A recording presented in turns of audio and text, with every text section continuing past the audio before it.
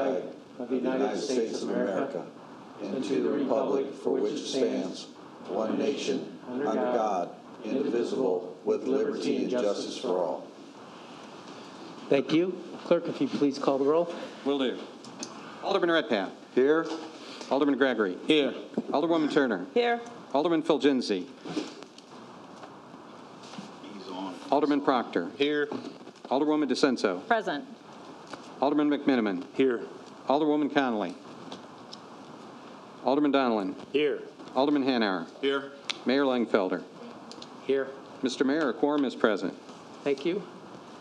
Well, I have the privilege of giving the first proclamation under the coronavirus era, and it's to Christ the King. And as we know that the virus has disrupted many of our lives, and this is no different, but it's important that we really celebrate those that, the good accomplishments that they've had, especially for our students.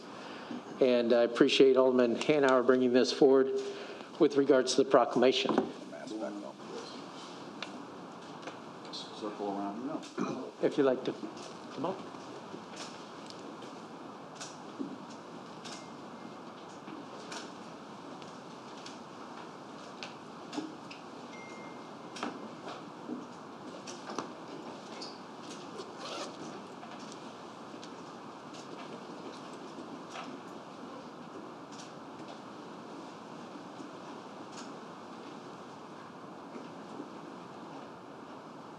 So we welcome the parents and the faculty and most importantly, the student athletes.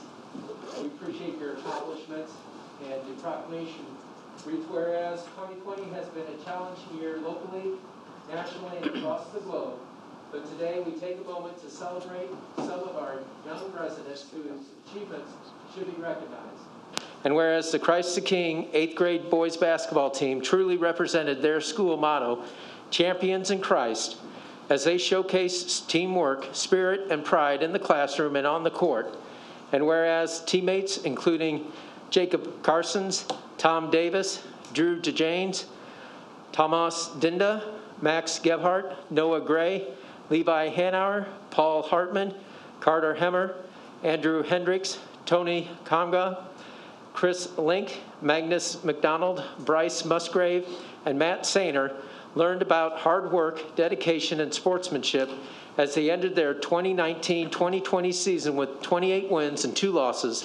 And whereas the Cougars paved their way to victory at the Illinois Elementary School Association Boys 1A tournament, defeating Peoria St. Vincent de Paul in the quarterfinal, Lovejoy in the semifinal, and went on to defeat Oglesby Holy Family in the final to become the 2020 Illinois Elementary School Association Boys 1A 8th grade state champions.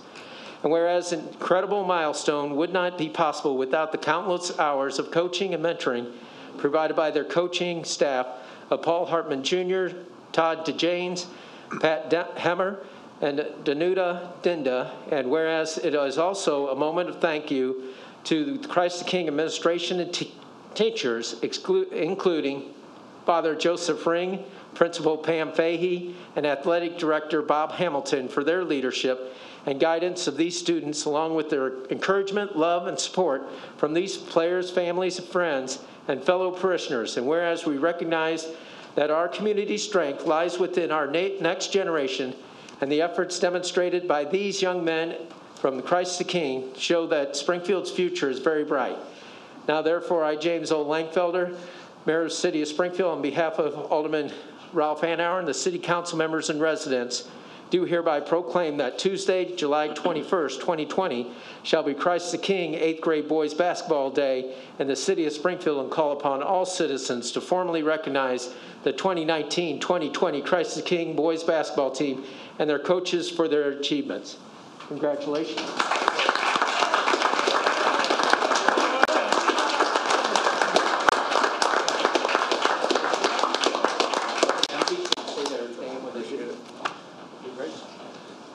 Thank you, Mayor Langfelder, Alderman Hanauer, and the rest of the council. We greatly appreciate this. This was a culmination of a lot of hard work, sweat, blood, and tears from these young men over the years, and Fortunately, February 20th was not impacted by the COVID virus, but they really lost every opportunity to celebrate their accomplishment. And being able to be here today, the recognition that you have levied to them is greatly appreciated, and I believe a moment they'll never forget. Thank you very much.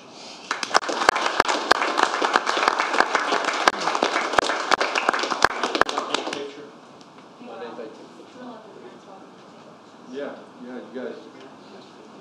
Here, let's. You're gonna have to get in. Two rows. Short in front, all in back. Come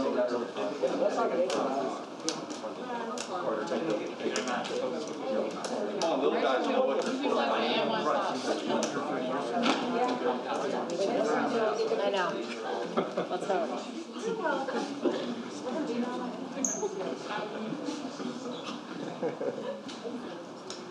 I'd say smile, but it's pointless.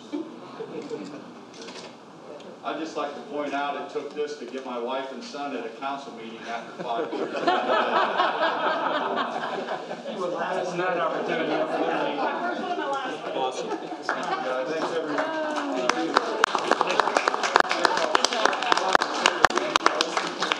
What's that? You want them to say their name? Yeah. Hey guys, just go up to the mic, say your name as you walk out, all right? Drew, you lead the charge. Fix the microphone, Drew to Janes. Bryce Musgrave. Max Gebhardt. Carter Henry. Andrew Hendricks. Paul Hartman. Tomas Dinda. Tony Camgang. Matt Sonner. Jacob Carstens. Levi Hanauer. Noah Gray. Coach Hartman. Coach DeJeans. Coach Emmer.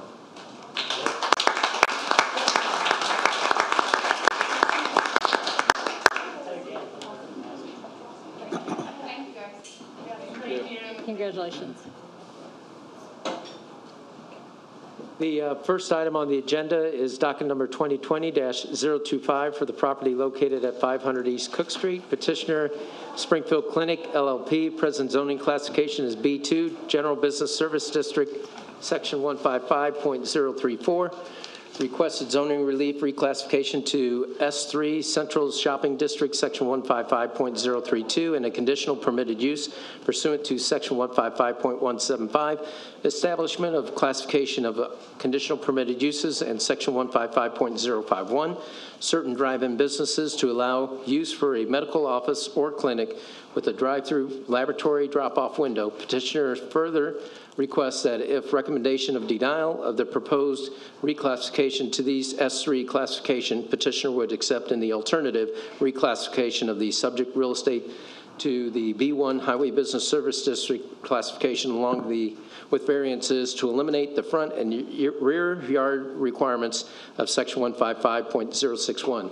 Springfield Sangamon County Regional Planning staff recommendation is denial of the requested S3 zoning, and in the alternative, staff finds the requested alternative relief reclassification to B1 and variances to eliminate the front and rear yard requirements of Section 155.061, and the requested conditional permitted use is appropriate. Planning and Zoning Commission recommendation is accept the recommendation of the Springfield Sangamon County Regional Planning staff with the exception of the CPU, as the request for the CPU was withdrawn by the petitioner. Chair will entertain a motion.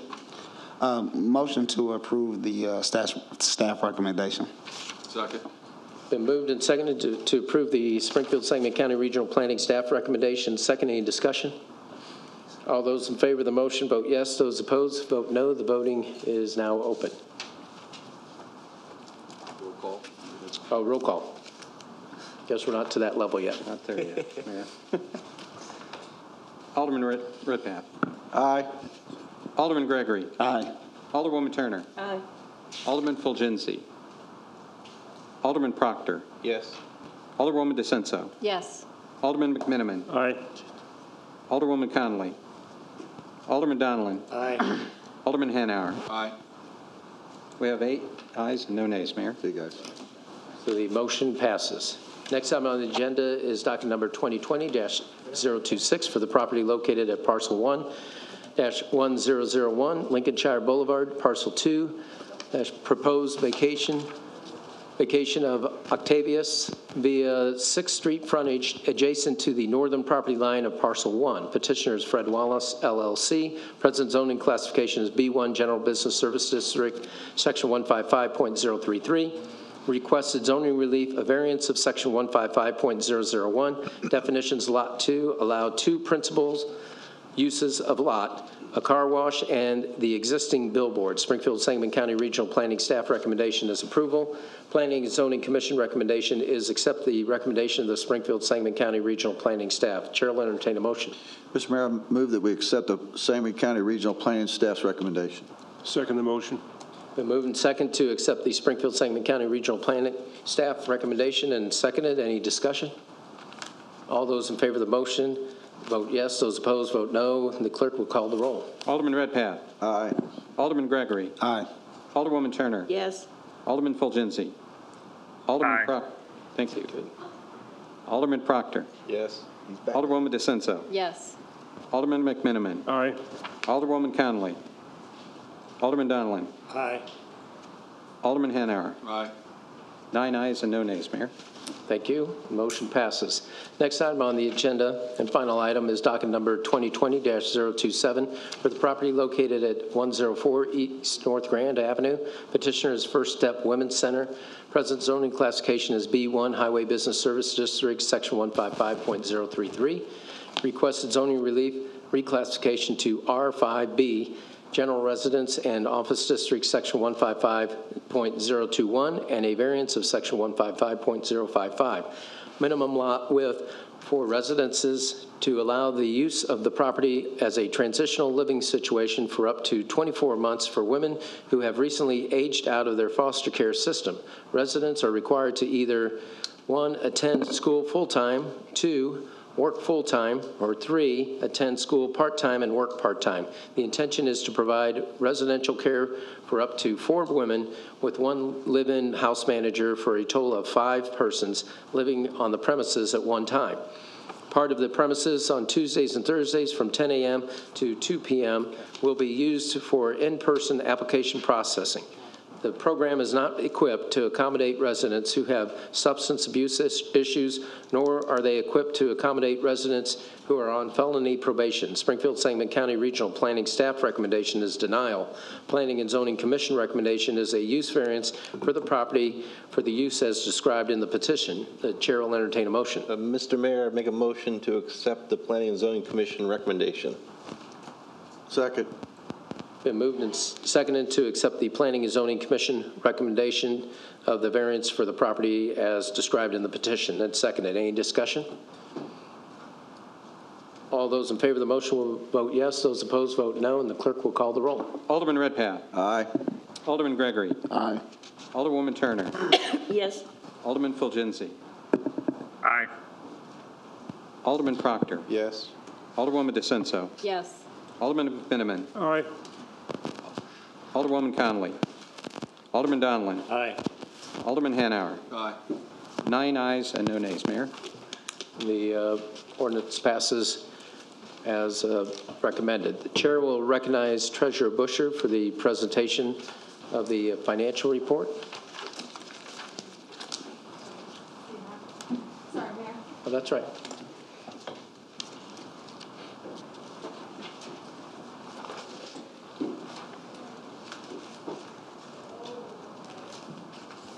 Thank you, Mayor Langfelder. The corporate fund in the month of June had a beginning balance of $13,509,074. We took in total receipts of $17,021,694. The corporate fund had total disbursements in the month of June of $17,459,123, which left the corporate fund with an ending balance of $13,071,645 in the month of June. This concludes my report, Mayor Langfelder. Thank you. Thank you. Chair will entertain a motion to approve the financial report. So moved. Second. Been moved and second. Any discussion? All those in favor of the motion say aye. Aye. Opposed say nay. Motion carries.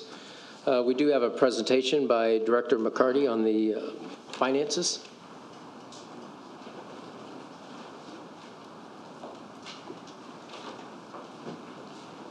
Turn this thing around? Yes, please. I don't know, maybe you should ask Gene Mitchell. I do like his face mask, Gene Mitchell's face mask.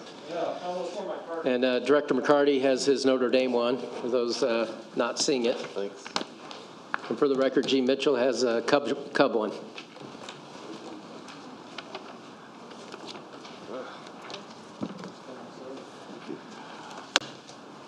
Okay, I'm going to hand it out. Good evening, ladies and gentlemen. It's been a while since I got to see your, well, smiling faces, at least some of you. I am here to give the long-awaited presentation on the impact of the pandemic on our city budget, particularly as it relates to the corporate fund.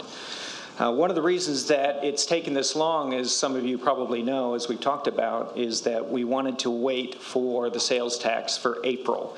There's a natural 4-month delay before we get that sales tax. The activity in April, we actually didn't get the remittance or the information until July. And it was really important for us to get that because we feel that April is the floor of what we're dealing with, the worst case scenario, and that things just improve from there. And we've been seeing that in the numbers, and we've been seeing that anecdotally as you go out around town, you see more and more activity. So that kind of was what we were waiting on to get our worst case scenario.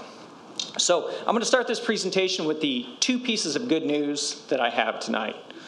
One is that we started doing our stress tests back in March when this all started. And of course, this being unprecedented, never happening before, or at least 100 years ago, I guess, which we don't have information for, we took a stab at what we thought might be the outcome, what the projections might be.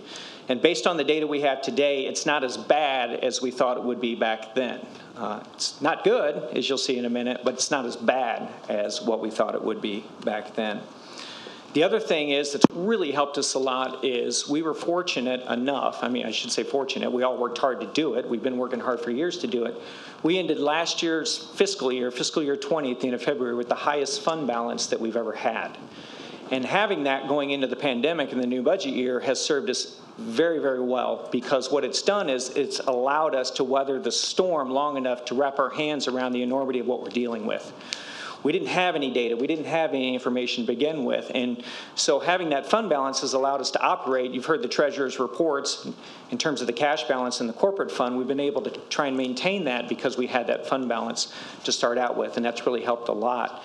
Now that we're at the situation we're in, we can get to the point where the numbers are in and we can start making some decisions from an administrative standpoint of what we're going to do to deal with the deficit that we're facing. So with that, those are the 2 pieces of good news. Now we'll get into the rest of it, which isn't quite so good.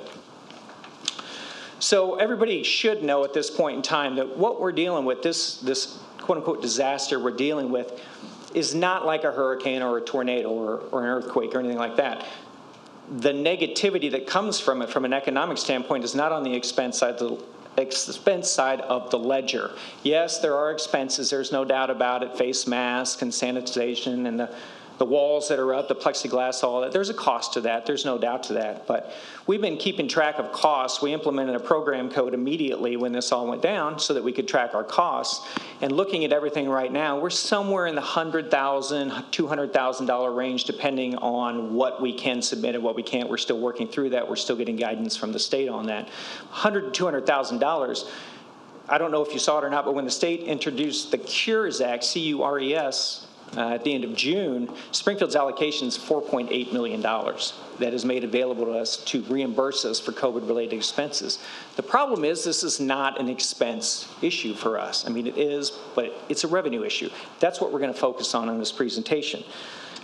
You talk about how we fell into a recession, and it's first stop point on there. On June 8th, officially the first recession since back at the Great Recession. We had one of the longest runs, if not the longest run. Dallas, I don't know.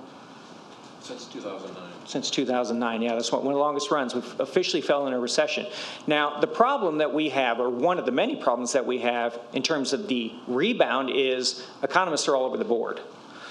Is it a V? Is it a U? Is it a W? In other words, a double dip, which is a possibility with what's going on right now because you see cases are spiking in a lot of places. And I guess even in Sangamon County, the rolling average is probably the highest. I heard on the radio, maybe the highest it's ever been. So you do run the risk of that W where you start to come back and then you go back down again. Or is it the as Jim Zirkle called it, the swish? It's actually the Nike swoosh. Is it going to be a long, extended recovery over a number of years? Economists are all over the board on that. We really just don't know. I mean, I think a lot of that's going to be determined on how quickly we get a vaccine. But we don't know that. So that's one of the many uncertainties that we're working with. The biggest issue for us is sales taxes. We're going to talk a little bit about sales taxes, dive into that tonight for a couple of slides, but that's really the issue. It's 45% of the corporate fund, and when you have something that's 45% of the corporate fund, that's the reason we waited this long, is we had to get those April numbers to see what we were dealing with. Unemployment is up, 14.6%, I think statewide, around 13% in this area. I don't have to tell you all about conventions and tourism. Poor Scott Dahl, I don't know if he's around here or not, but every night I'm sure he's very unhappy with what's going on, and he should be. We talked to Scott quite a bit. In fact, some of the information you're going to see is through a collaboration with Scott and his resources to come up with the numbers and the projections. The bottom line is a lot of this is based on the consumer and consumer behavior, and that is all over the board. Some people are staying in, continuing to stay in. Some people feel more freely to go out, whether or not we roll back to phase 3. There's just a ton of uncertainty. So what we're presenting tonight is based on the latest data that we have.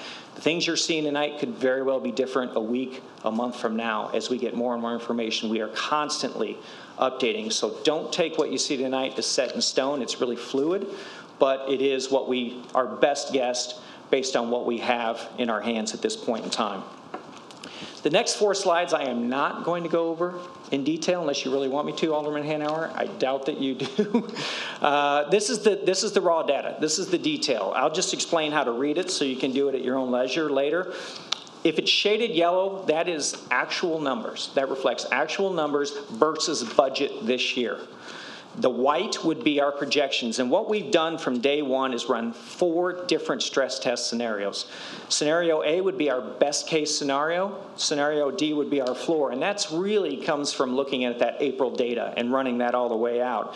As you can see there, for example, the state sales tax had 21% down versus budget in April. That's under the July column because of the delay. You see we run that all the way out. So that's our worst case scenario, we feel, because we feel that nothing is going to be as bad as April. Hopefully, based on what we know today. Certainly that could change. Same thing for the city sales tax. Income tax, personal property tax, PPRT, those are numbers that we actually got from the IML, so we plugged those in. And then we used our own experience again in vehicle tax and consulted with Director Dahl on the hotel tax, and that's how we came up.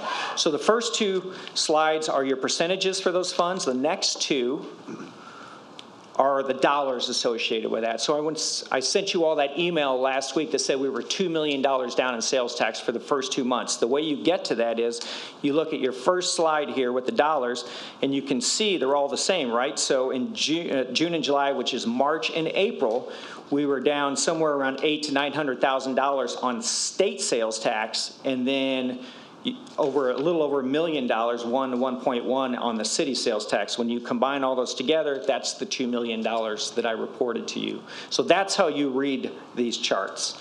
And certainly we're available to answer any questions that you have. And before I get any further, I do want to take a moment to thank these 2 gentlemen, Dallas Whitford and Jeff Blazes, who are my revenue guys. They have been on this from day one, and they have spent tons and tons of time working on this and refining these numbers on a daily basis. So I do want to thank them. Next is a look at sales tax. Let's dive down to this. So I was on a webinar, one of many webinars that my staff and I watch all the time. And Dr. Ken Kriz from UIS was on there as a presenter. One of the things that he showed was that he had access to credit card data, like almost in real time credit card data, through an agreement that he has with some company. And seeing that, I reached out to Dr. Kriz and I asked him if he could share some of that information with me so that I could data mine at number one and number two present it here in the council, and he was gracious enough to do so. So I do want to thank Dr. Kriz and the University of Illinois Springfield for providing this data to us. So this first one is just a look at aggregate credit card purchases. This is year over year change, so looking at this year versus last year the same week, percentage change. So you can see, for instance, at the beginning, and the red is aggregate, which means in-store and online, everything. Whereas the blue is just in-store, brick and mortar, as you would think of it. So if you look at, say, the very beginning at January 1, that week, looks like in aggregate things were up 5%, but in-store was pretty much flat at 0%. That's how you read that. And what's interesting here, and quite frankly a little scary, is just the disparity between the two lines. So obviously spending dropped all around across everything, but it dropped a heck of a lot more here in town. But that makes sense, right? You look at April, everything was shut down. The stores were shut down and everything else. And we don't yet get sales tax on online sales. That doesn't kick in until January 1st of 2021. So unfortunately, we're a year too early for that. Otherwise, it wouldn't be nearly as bad a situation as it is. All the pandemic has done is to take an issue that we've talked about for years, which is the prominence, the escalation of online sales, and it's pushed people to do it even more. And once you push people to do it anymore, just about everyone that we listen to, that we talk to, that we hear from, whether it's national radio or whatever, says once you push them into online, it's harder to get them back out. So January 1 to 2021 can't come soon enough for the city of Springfield to start taking advantage of those sales taxes for online. Right now, it's simply still the use tax, which we get pennies on the dollar for, unfortunately. The next slide is kind of interesting, is real interesting. Shouldn't be a surprise to anybody. So one of the things that Dr. Kriz was able to give us was categories. So I asked him for everything in aggregate, which we already had. That's the red line. You can see that. That's the same as the blue line on the previous page, just a different scale. And then I pulled out travel, restaurants, and apparel. It's no secret that those categories have been hit very, very hard, and you can see that very well illustrated here in this graph. It's pretty clear that, you look at apparel, I mean, it dropped in next to zero because all the stores were closed in April, right here. And this is just the Springfield only, the in-store purchases, by the way, if I didn't say that. Travel, restaurants dropped about 50%. Looks like they're coming back a little bit, but they're still down for the year versus where they were year over year, which is not a surprise to anybody.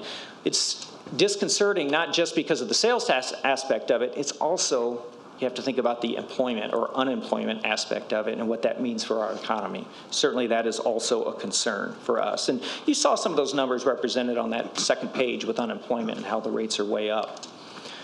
So let's get to the main slide, shall we? So stress test, this is where we are. Now I want to stress one thing here. This is reflective of revenue shortfall only. This does not reflect, the use of fund balance does not reflect any cuts that we might do, because none have been implemented as of yet. We have run multiple exercises, but none have been implemented as of yet. We're discussing.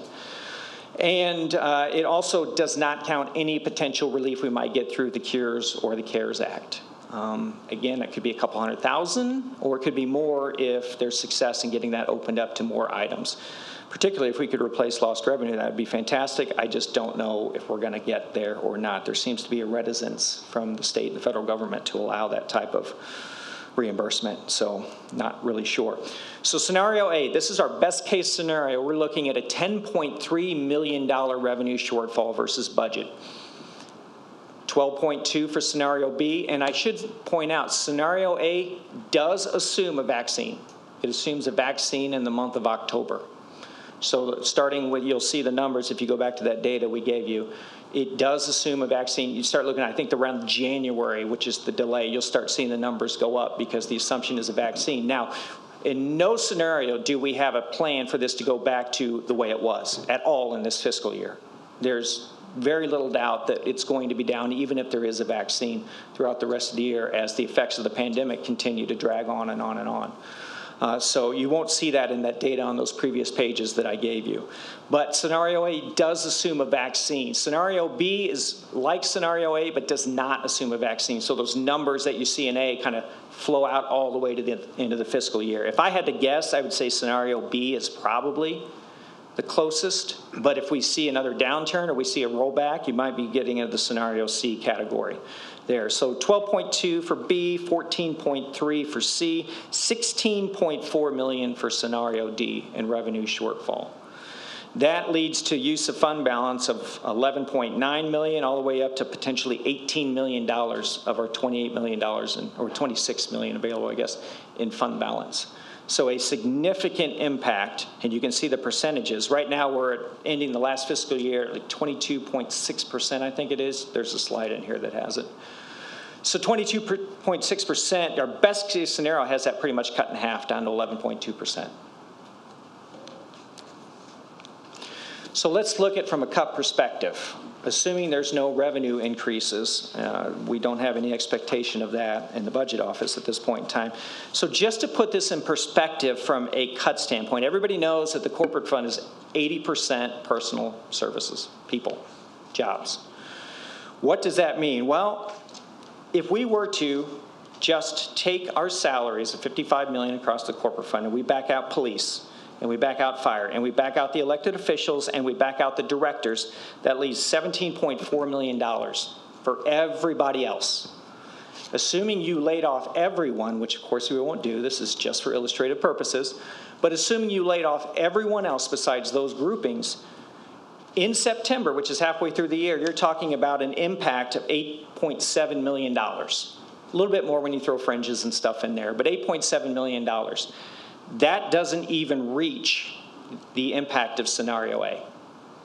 So the message is, if we're going to do cuts, and if the policy, in the end, the policy is, and this is what the folks around the horseshoe are to tell us, the policy is to try and preserve fund balance, or at least preserve it up to a certain point, whether it's 16%, 20%, whatever the case is, 8% is the minimum per council ordinance. Whatever our directives are, cuts are likely going to be needed. And they're likely going to have to impact every single department. The numbers right there tell you exactly why that is. All of the money is in, most of the money is in two of our departments. And one of the things that makes this more difficult is you look at headcount. This is in your budget book, but you look at headcount over the last 10 years, every single department except for, I believe, the fire department is down in staff. The city has worked hard to cut staff, to streamline, to get more efficient over the last 10 years so that we could get ready for the next catastrophe. It was never a matter of if, it was a matter of when it was going to come. So we collectively, council, mayors, staff, have worked hard to try and build up that fund balance, to try and bolster those reserves so that when the time came, we would be ready. And it has paid off for the city in doing that, as you'll see here, as we've talked about. But that comes at an expense of personnel. We had to get smaller. We had to get leaner. We had no choice in order to do that. And you can see on this chart that we've done that in virtually every single department, making the challenge that much more difficult. If you're talking about trying to do cuts that do not impact personnel at all, here's the other operating lines. Without or less mandatory transfers like to Oak Ridge and the library and Fund 95 and Fund 94. It's $19.4 million total budgeted. We've already spent $5.1 million. We've got another $2.1 million that is obligated. That leaves us $12.2 million available. So I guess if we cut every single expense, utilities, paper clips, paper, contracts, you could get there, but obviously we can't operate and provide services if we do that. So again, a very challenging situation to try and cut to get to the level of where we would need to be in order to deal with the impact of the pandemic on revenues. So here's the overall P&L that we have. I highlighted just a couple of things. Obviously, I won't go through the whole thing. But on the far left, you see the fund balance I referred to, $28.1 million, I believe is what that says. That is the highest fund balance we've ever had in the fiscal year. It certainly comes at a good time, right before the pandemic. Has helped us, as we talked about earlier. And then you see the next one over, we had $1.6 million already budgeted, as you'll remember, for the police contract and other rollovers that didn't happen last fiscal year, so that was already part of the plan. And then you have the scenarios next to it. So you can see the impact going across as the scenarios get progressively worse, what the impact is on the net performance, operating performance, and use of fund balance, and how it goes all the way down to scenario C is what, 8%, 6.5%. Now, the one thing I will say, and I already said it earlier, but I'll reemphasize is that there are no cuts yet reflected in this. We will update this chart when we come up with a cut plan, and those numbers will improve once we do that. And also, there no CARES Act, no Cures Act in there as of yet. Again, we should get something out of that, maybe a couple $100,000, maybe more. And also, one of the things, it's the next slide, if I can get to it, here we go. Obviously, from day one, we sent out a memo to all the departments telling them to stop all discretionary spending, spend only what you need to operate at a bare minimum. Provide services, make sure you do that, but do it at a bare minimum. Try to slow down hiring, do what you can, and right now, we're pacing at $3.2 million under last year, but 2.7 of that was just timing of pension payments. So, there we go. Sorry. Did you cut my mic off? No. You're getting close. Okay. I knew I figured I was on a time limit. I didn't know it was that bad, though. It's like the executioner. You pass the button around to somebody. It's all anonymous. But anyway, so we're pacing under last year, which is it's a testament to our staff that they're doing everything they can to control spending. So we do expect to have a natural lapse in expenditures. So the numbers on the previous page won't be as bad. We might have a $1 or $2 million lapse. The issue is that a lot of the lapse that we typically get is from not hiring, from not filling vacancies. We only have 10 vacancies in the corporate fund right now. That's it. I thought it was more, but we checked it today, and it's only 10. So there's not going to be, and 3 of them are in my department with fiscal officers that we've got hiring on hold for. So there'll be some money there, but not as much. So we might get $1 million or $2 million in natural lapse to go with it to help those numbers just a tad bit. Real quick, other funds besides corporate, obviously there's a pretty significant impact to Convention and Visitors Bureau, to Fund 21, potentially up to $1 million or so hit to they're funded entirely with hotel motel tax. That is an issue we are monitoring very, very closely. In fact, we were just looking at cash flows before we came up here. And depending on the impact, we might have to have a conversation about that fund here in the future. Oak Ridge Cemetery, as you know, is funded with hotel motel, 1%, $500,000. That's going to be impacted. We'll have to make a decision on how much we can cut out of there. It's got to be something. Whether or not we can take that 500 and make it 250 to match the 50% reduction, I'm not sure we can do that so that they can operate. We might have to just suck it up and provide a little bit more than that, even though it's out of resources other than hotel and motel tax. Our capital improvement fund is impacted by sales tax, and it's impacted by video gaming as well. So there's a significant impact there. It could be $2, $3, $4 million, depending on how long this drags out. Our motor vehicle parking fund was already in trouble. We provided a subsidy for it going into this year to help it keep operating as we tried to figure out what we wanted to do with it. And we've already spent a lot of that subsidy because we haven't been collecting fees and parking meters for many months now. And nobody's parking downtown. So obviously there's a pretty significant impact there that will probably be coming back to the council and looking for some type of a further subsidy for that fund in order for it to continue to operate. And I'm not going to read this. This is just from COGFA's report in 2020, Commission on Government Forecasting and Accountability. I thought this was an interesting passage. It really illustrates the uncertainty that we're facing and what could happen and what's happening elsewhere. So I'll let you read that in your leisure. Other than that, I am finished. And if there are any questions, we are here to try and answer them. Alderman Redpath and Alderman Donald.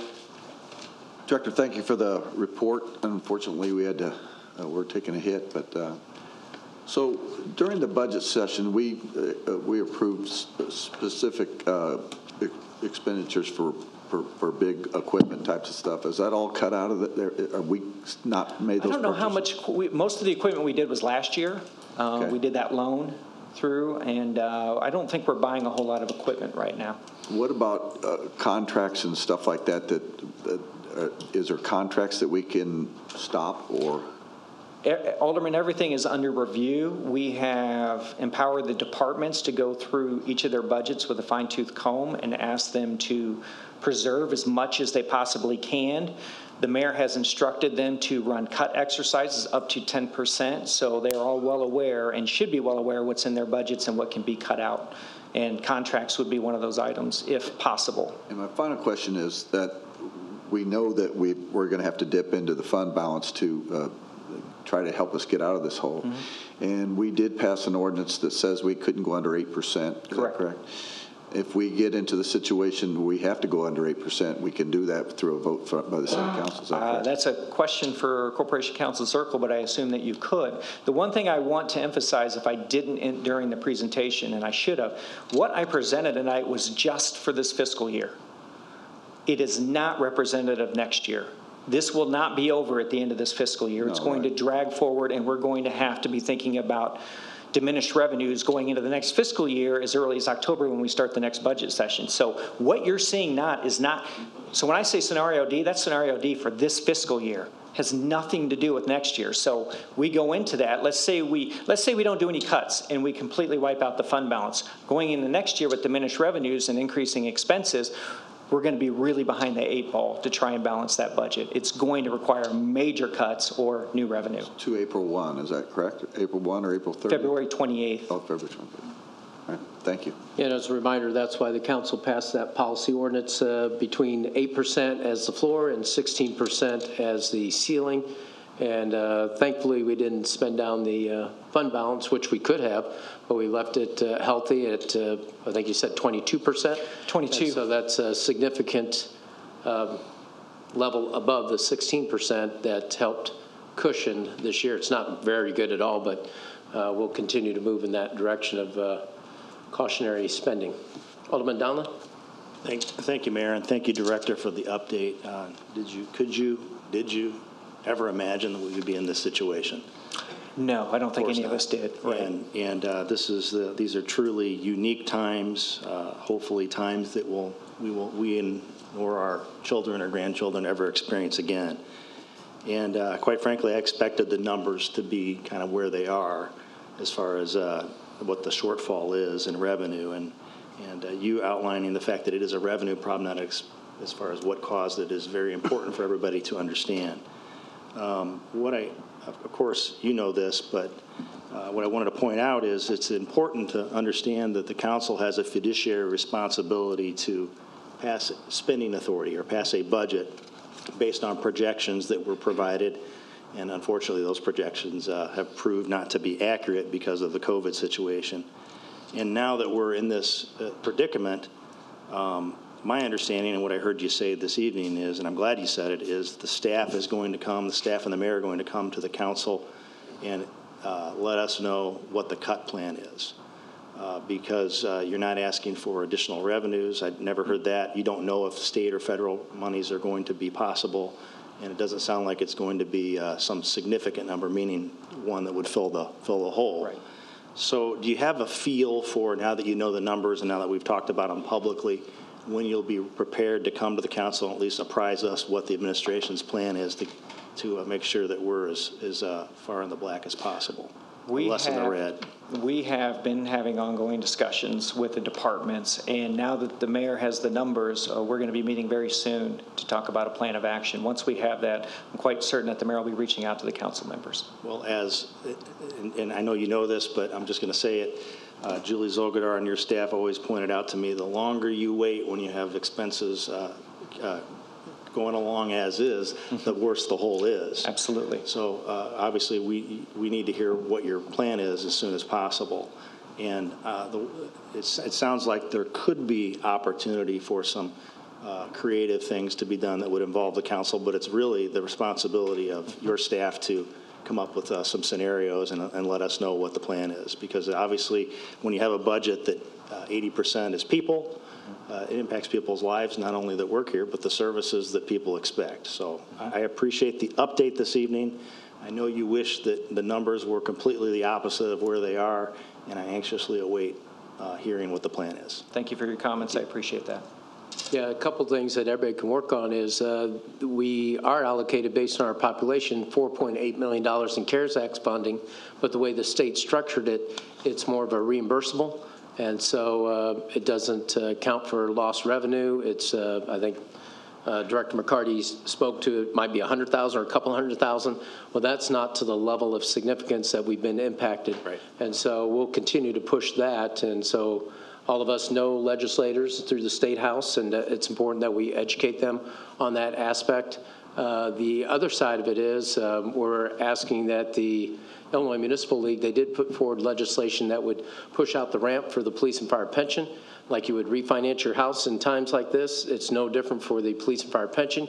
You push it out 10 years, and I imagine that's probably a $5 million savings through all for our city, I would think. That's a projection, but that's something we'll run the calculation.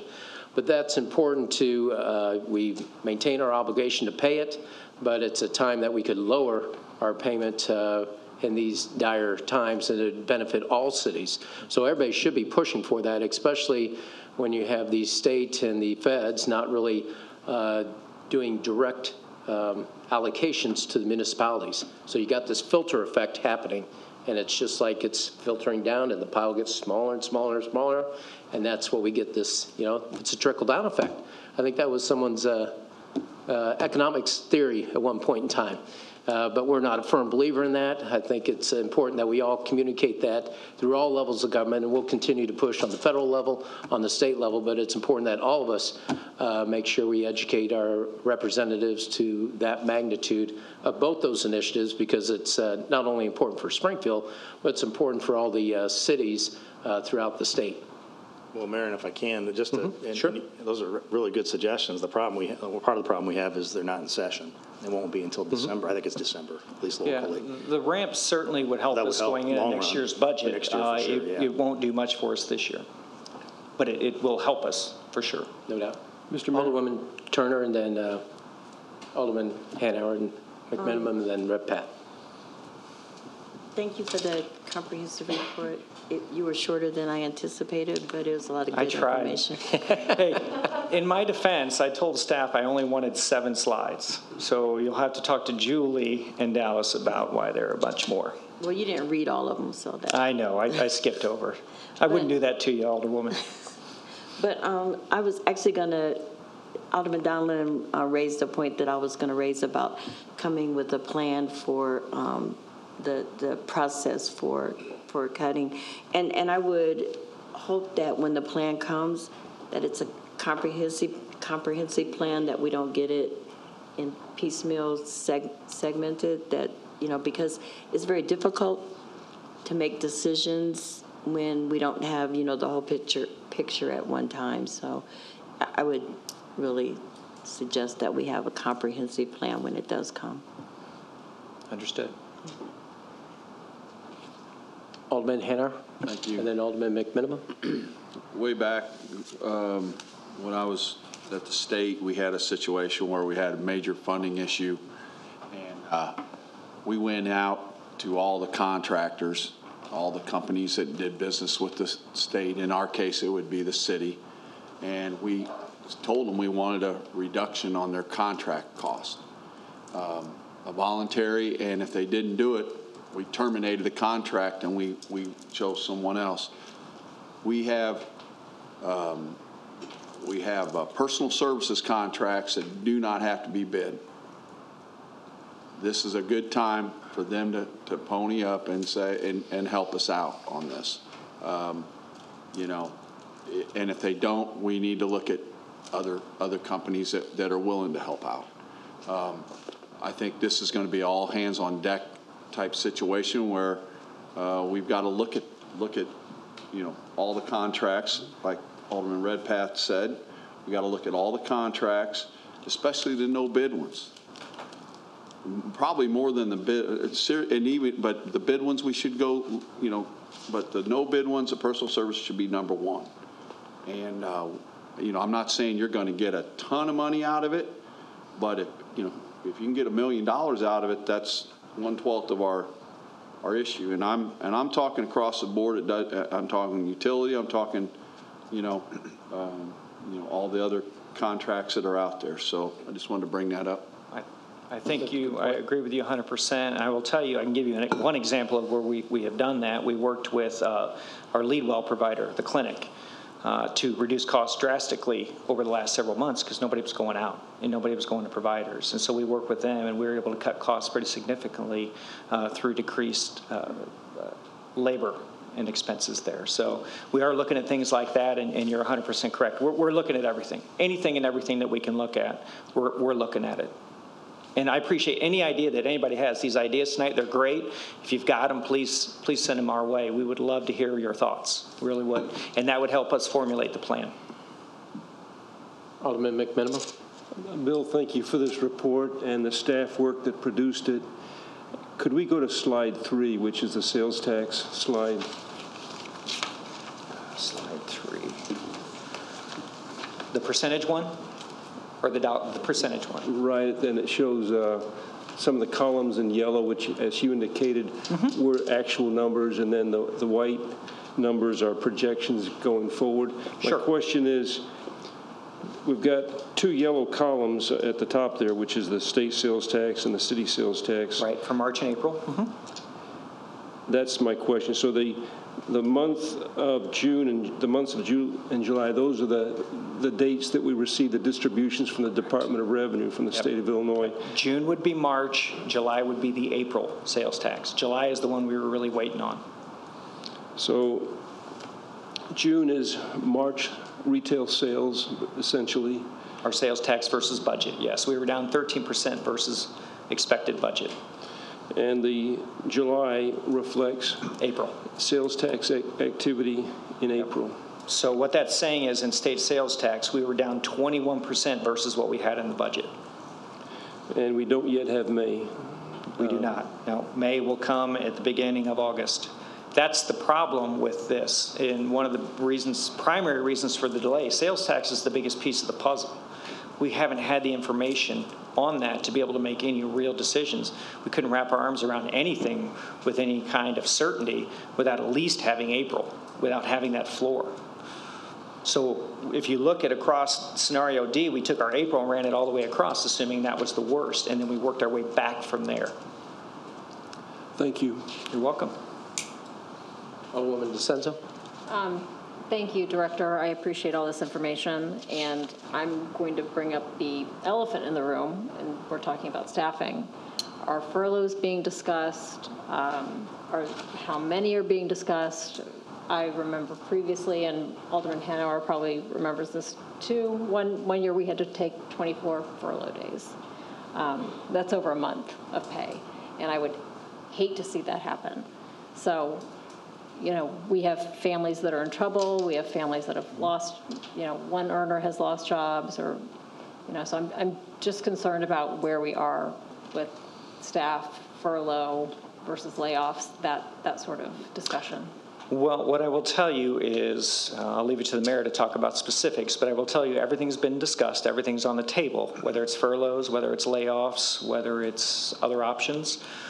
Everything is on the table, and I can't give you a specific number, one, because again, I'll leave it to Mayor to provide specifics, but number two, we have various scenarios that we've been working on, whether a 5% cut versus a 10%, that's a big difference. That's a lot of furlough days, or that's several more layoffs, whatever the case may be. Duration. So we have to find the right mix on what we're going to do in order to achieve the goals of trying to right the fiscal ship for this year. As you know, you can go a bunch of different ways. Everybody can do some furlough days, or you could have refusal to do furlough days and then you do layoffs. I mean, there's these things work in a lot of different ways, and part of that is part of the collective bargaining process as well. So I really can't get into much of that, other than to say that we've talked about all of it. Thank you. Alderman Redpath and Alderwoman Turner. Alderman Turner, you can go first. Yeah, go ahead. So I noticed that there have been a lot of notices for hiring. So why are we hiring people if we're in a situation where we're either going to be doing layoffs or furloughs, and we know that? So right. Every time I get the email that there's a posting, I'm like, why are we hiring people when we know we're in this situation? That's a great question, and hopefully I have a good answer for you. So if you go back to the head count chart that I provided, you'll see how much leaner we are these days. There's not a lot of redundancy built out there. So if a position can remain vacant without harming operations, it is remaining vacant. But if there's a critical position that needs to be backfilled because departments are so much leaner than they used to be, then departments have been allowed to go ahead and put forth that. And they provide an explanation as to why they need that position filled. And it's a case-by-case basis. Okay, so all of the positions that we're hiring for are critical positions? That is my understanding. And usually there's a delay in hiring with regards to that. The other thing we are looking at is shared services. I believe there's other areas of that we can kind of maximize our resources by consolidating like services, similar to what we did with the finance department. And so we'll be taking a look at that as well and improve, hopefully, operational efficiency. Alderman Redpath? So, Director, you said there was requirements that are handed down of what we can and can't spend this money on. There was a federal municipal relief package that was going through Congress that would have filtered completely down straight to the municipalities. Is that still in the works, do you know?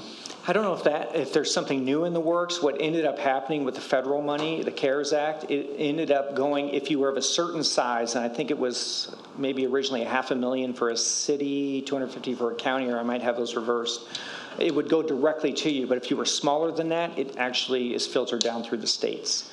And so that money goes to the state, and then it's coming to us through the CARES Act, which has all those restrictions. My question is directed towards how we could reimburse the areas that we're being told we can't reimburse. And is that a different package than what's coming down now? No, not that. What they're talking about now, I can't tell you in Congress. They're having debates, they're having discussions. There's nothing concrete for us to really talk about because we don't know which way it's going to go. Is there going to be $600? Is there not? Is there going to be this? Is there going to be that? What I can tell you is the money that's passed through has gone through the state to us. What we need to do, the mayor alluded to this earlier, is we need to try and press our state representatives, our senators, our representatives, the governor, whoever, to try and allow more usage out of the money that we've been allocated. We've been allocated $4.8 million in Springfield, and right now we only have enough to maybe access 100, 200,000 of it. Because it's not directly related to specific things in Corona, but they're indirect expenses that have been caused by the Corona. So we're going to try and capture all of that, everything that we can that's direct or indirect. The problem is, as I said at the beginning of this presentation, it is really a revenue issue. And they have been pretty steadfast in saying that they are not going to use this money to reimburse governments for lost revenue. That's what really needs to change. I mean, that's the answer. Thank you. Any other questions for Director McCarty? Very good. Thank you. Thank you all. Have a pleasant evening. And next we have Doug Brown give the presentation of CWLP finances.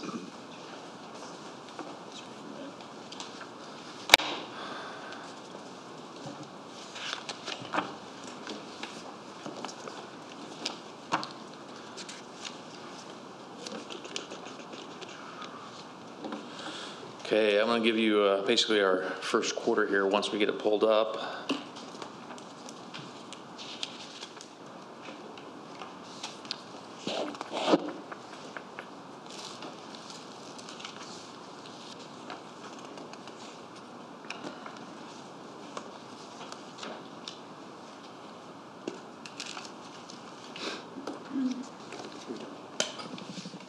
Yeah, do you have copies for the clerk? I didn't know if for the presentation, oh, there's none up there. I mean, there's not a... I emailed it today, though. Okay. I don't know if you can pull it up via email. Yeah, just wait a minute so we can pull that up for the monitors. What? Oh, I don't know. I think it was later than that then, because I didn't get a kickback.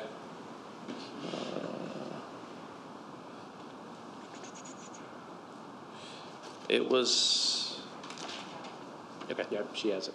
Thank you.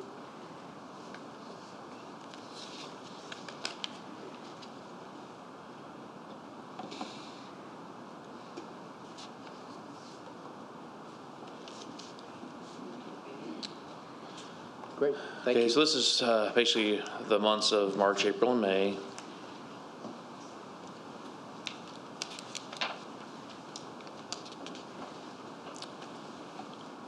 So our cash position for the utilities looking, for the electric side is looking really well. 45 million in cash.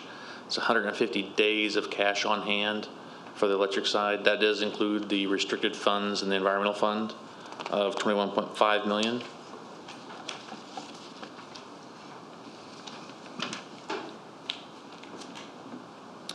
Here you can see the cash by month over the last 3 fiscals in comparison. And then here's just the year end, what the cash looks like for each fiscal year end, and you can see how it's increased. And again, the Moody's is 150. This is just tracking the internal calculation. So our retail revenues for the months, you can see that we've had a hit here for revenues, both retail and wholesale sales. So that's really because of the effects of the electric market being down, as well as COVID-related issues as far as, with our loads dropping. I will say, though, that the summer months here being hot, we've seen a return of our load. So we're going to see some increase in revenues coming back. So that's going to help curb some of the impact to the electric fund. But we are going to keep a really watchful eye on revenues and expenses. And then here you can see the revenues, just comparison by month for the last 3 fiscals against the budget.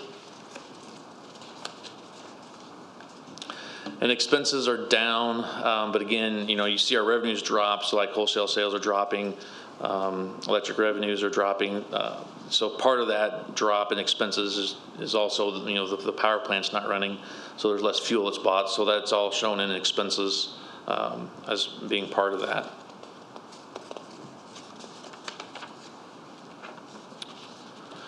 And then you have our expenses for comparison by month for the last 3 fiscals compared to budget. And here is our debt coverage ratio at year end, just the history of that. And this is really the main driver for our master bond ordinance for our covenants, to be above the 1.25. This is what we look at. When we look at quarterly reports, which I'm going to show you soon here, that's not what we rely on. That's more of an internal use only. So here you can see our debt coverage ratio is at 1.29. Again, that's really because our revenues are driven lower because of the markets and of COVID with that decline. And it also comes at a time where our expenses are usually higher because of outages that are in like the springtime. That's usually the outage season. So if you look at the next chart I'll show you,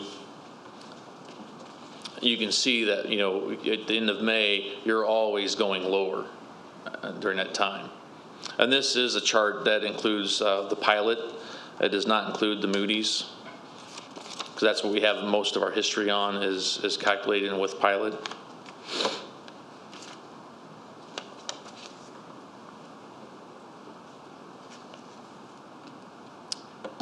And then here is the environmental rebate fund. It's basically at 21.5 million right now.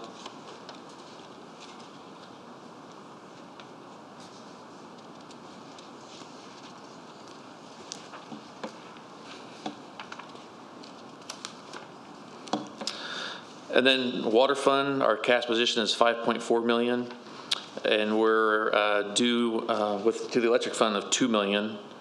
Moody's days of cash is 54 days right now. And Moody's excludes renewal, which is the 7.3 million, but it also includes rate stabilization of 3.6 million, which we don't have that shown. So basically, if you include rate stabilization, which we'll talk about a little bit later, that can help correct some deficiencies with the debt coverage ratio.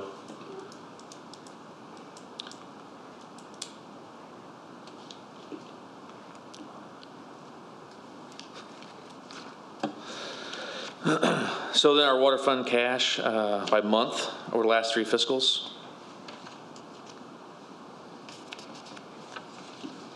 And then here you can see how the days of cash have decreased over the years. And that's mainly because that when we went out for bonds early on for the waterworks infrastructure projects, the bonds weren't obtained. So as the rate increases were rolling in, revenue drove up increased cash levels to a point to where then when we started paying down or actually issuing the bonds and incurring the debt service, that started dropping the days of cash.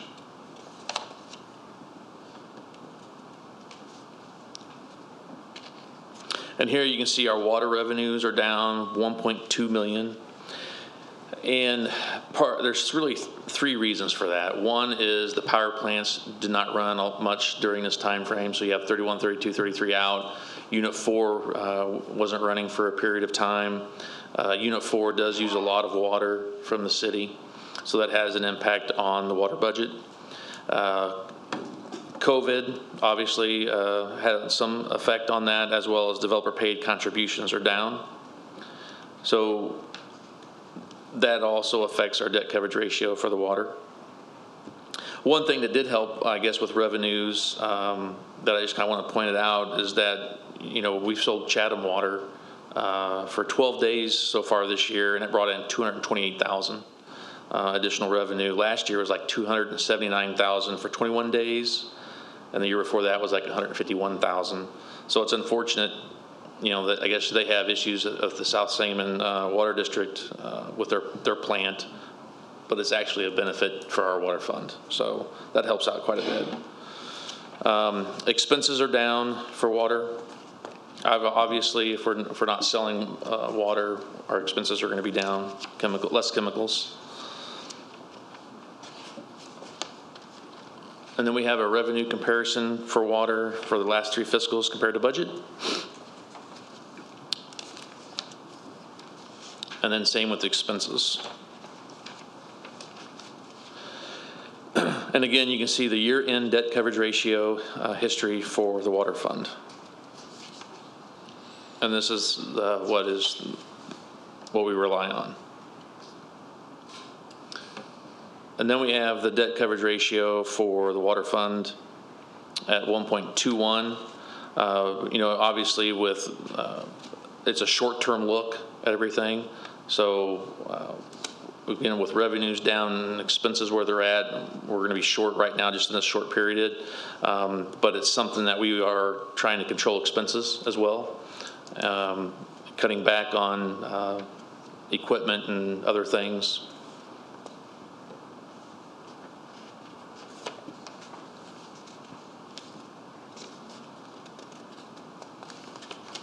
And then here you can see the history month by month over the last 3 fiscals for the debt coverage ratio.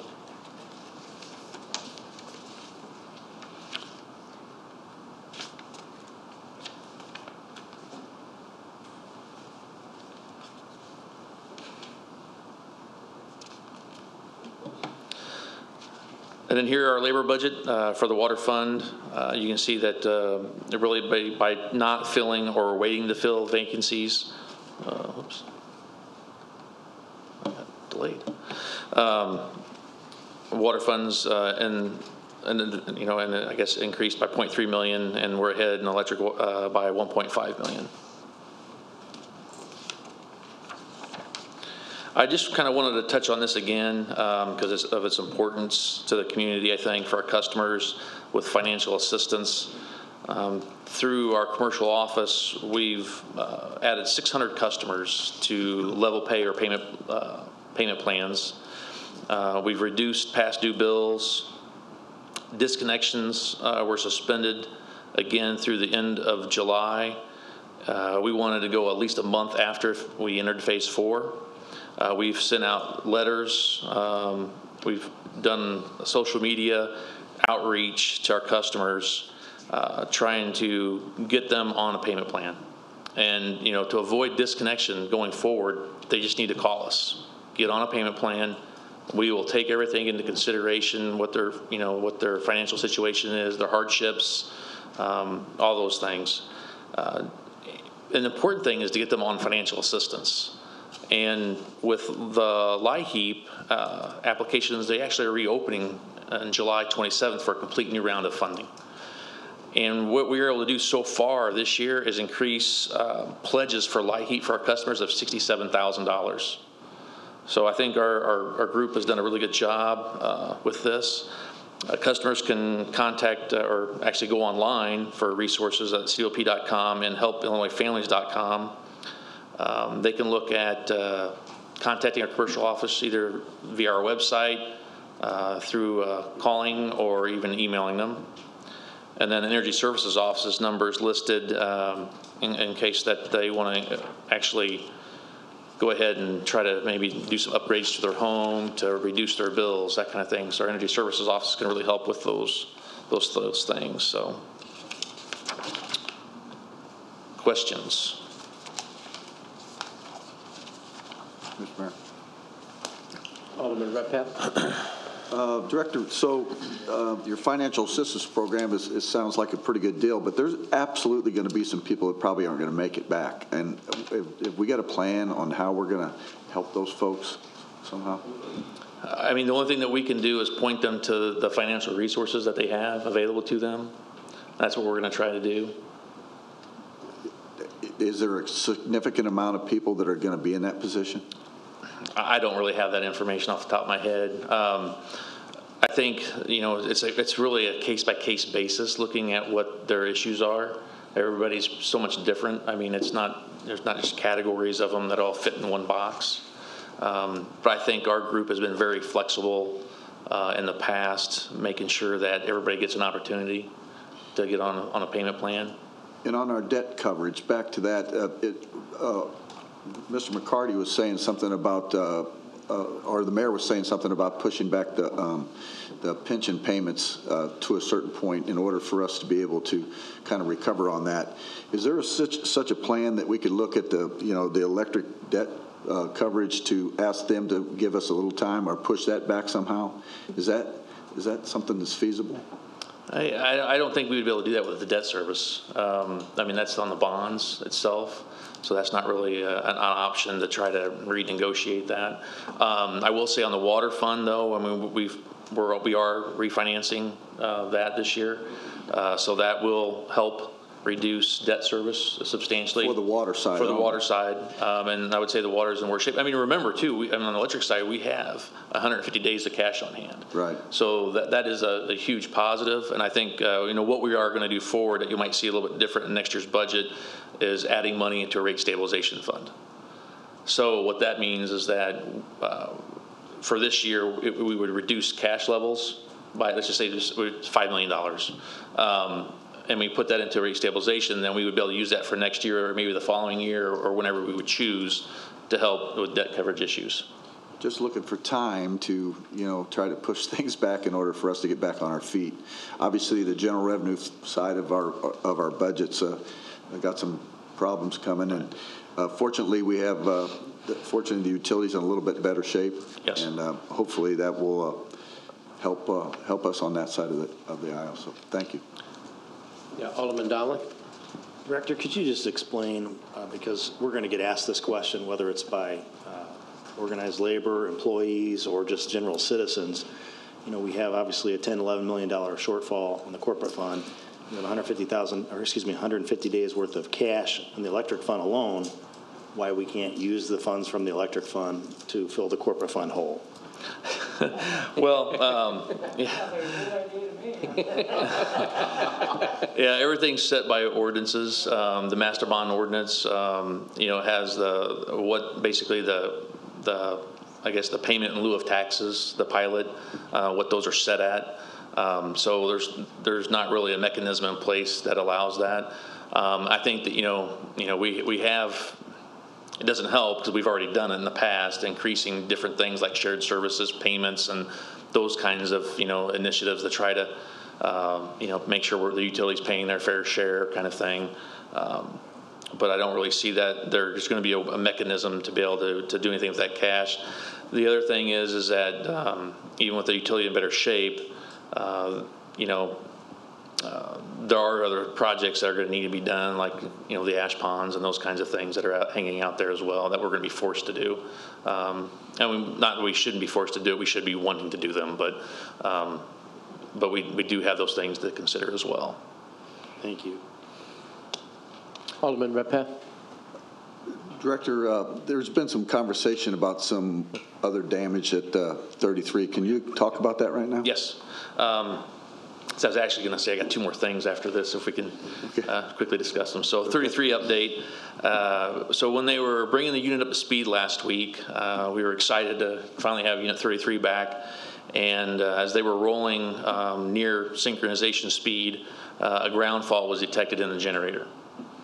What that means basically is that there's a short in the windings. So we had our people pull the dog house off the generator so we could get access to it. Brought GE in, they did a quick inspection and said that basically, this was on Saturday, that it has to be pulled. So they're gonna have to send it back to the shop and see what is wrong with it, to figure out where the short is.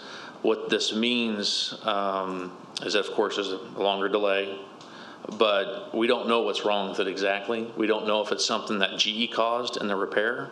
We don't know if it was caused by the incident, or if it was something that was just hanging out there that we were never able to detect until the thing was moved out, brought back into place. So there is exposure, from my point of view, that if it's not found to be GE's fault and it's not found to be covered by insurance by the incident, then we could be looking at that exposure. So I've asked GE to provide us with all the costs to basically transport it, inspect it, find out what it would cost for a complete rewind. I can't really ask them for an estimate of a partial rewind because we don't know what that is, not until they open it up and inspect it at the shop. And then basically a cost to reclose the unit. So once we have those costs, I'm going to talk with the mayor. We're going to meet with the plant staff and figure out a plan. Now, I will say, though, that if we were to, it's not my decision, but things that we're going to have to consider is that if we were to consider saying, okay, well, we're not going to risk repairing 33 and we're going to run 31, 32, there is cost to doing that for 31, 32 to keep them running for another year. Because there are certain things that we have not done thinking that those units are shutting down that, like, for instance, air heater. The air heaters are plugged. So, not too much longer, those units will be forced to shut down because there will be too much pressure drop across the unit. But it's more expensive than, for us to go clean it. But why are we going to spend that money if the units aren't going to run past the summer? Because of prices. So those are the kinds of things we're going to have to weigh moving forward. So who did the initial inspection to find out what the damage was to that unit? And if they did the inspection, how did that get missed? Yeah, so, with GE, they were able to do inspections, but the windings they're wrapped, so they're all internal. So they didn't take apart the windings. We didn't rewind the generator.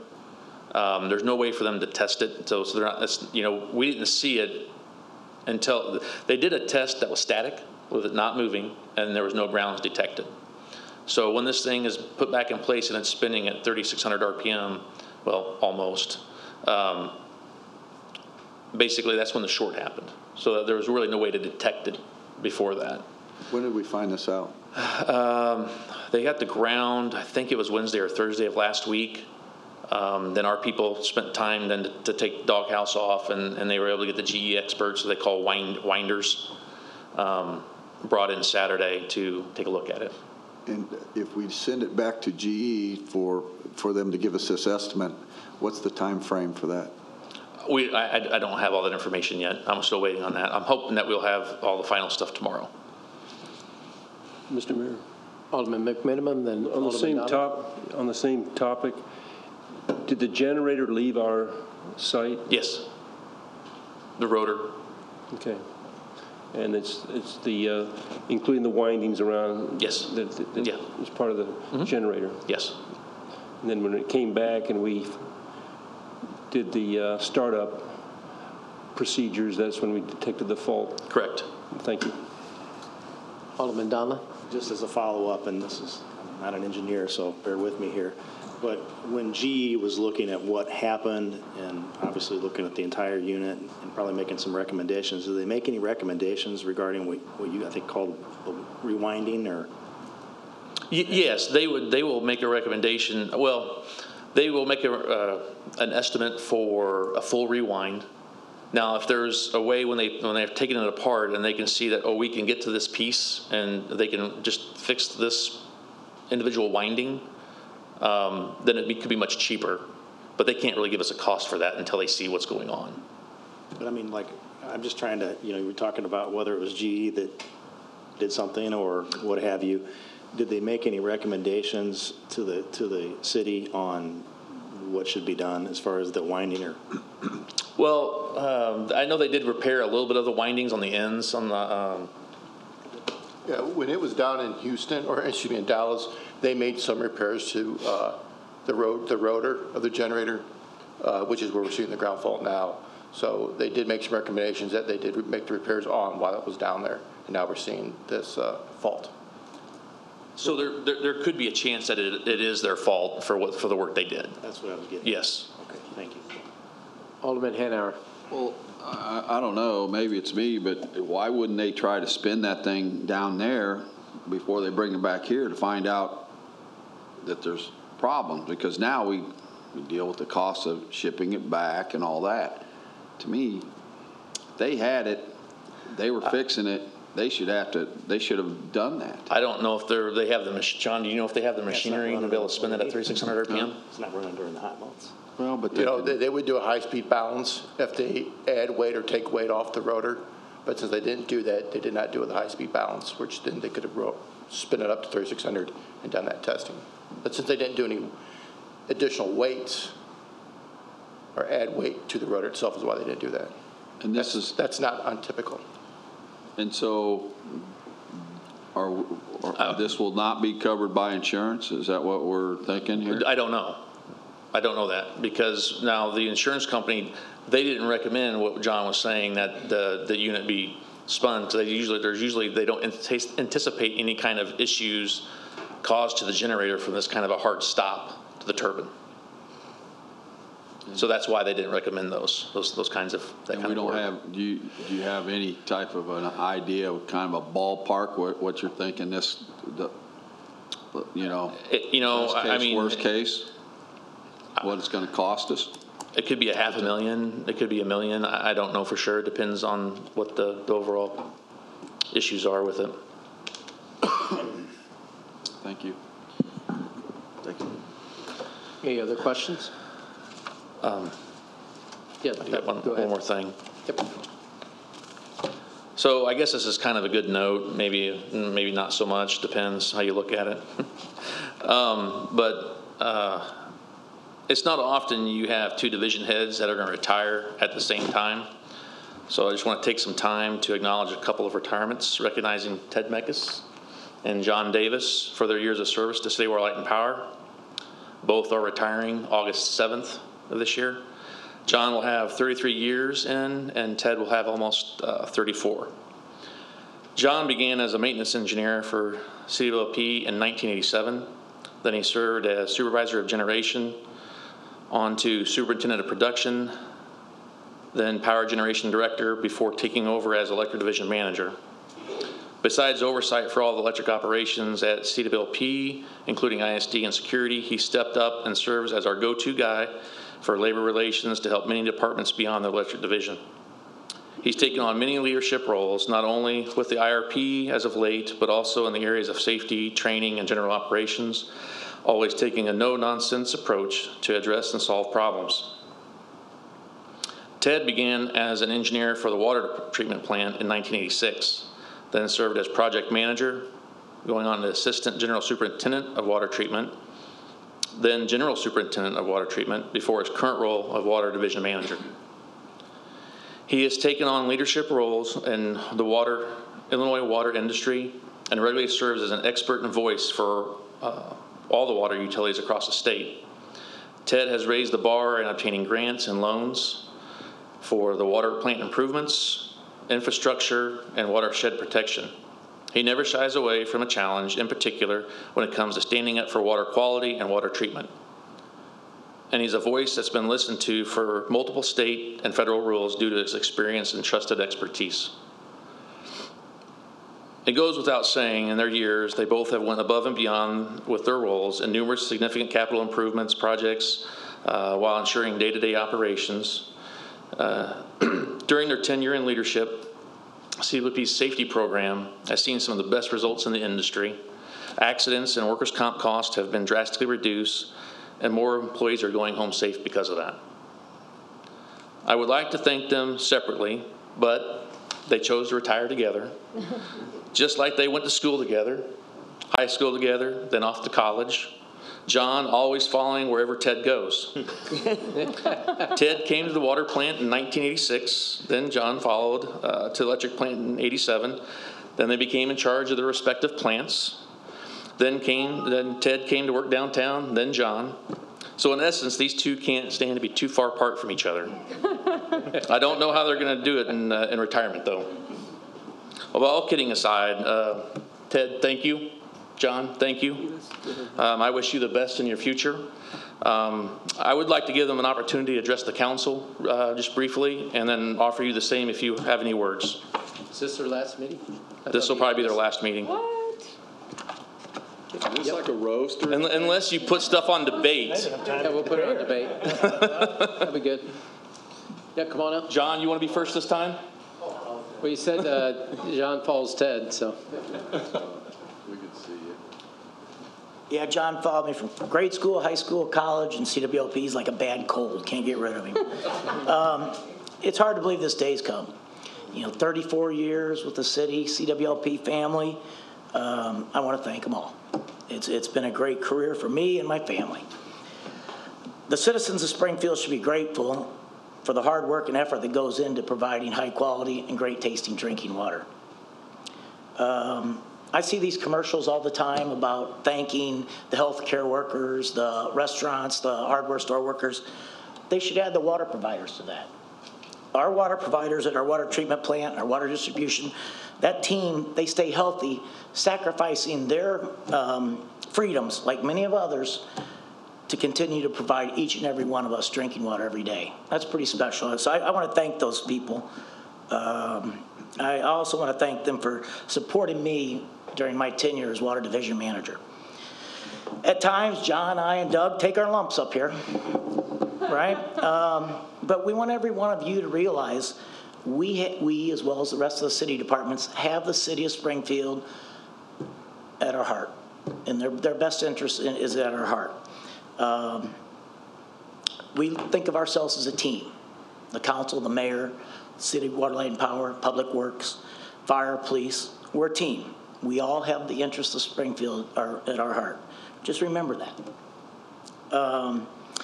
I'm sad to leave, but I'm excited for my future. I am leaving you in great hands. Mr. Todd LaFountain, the superintendent of water treatment, will be my replacement. Very smart person. Be nice to him. Just be nice. He's a good guy. I do want to thank you. I appreciate all the time I've spent up here. Well, I appreciate some of the time I've spent up here. And all I know is I have no more FOIAs.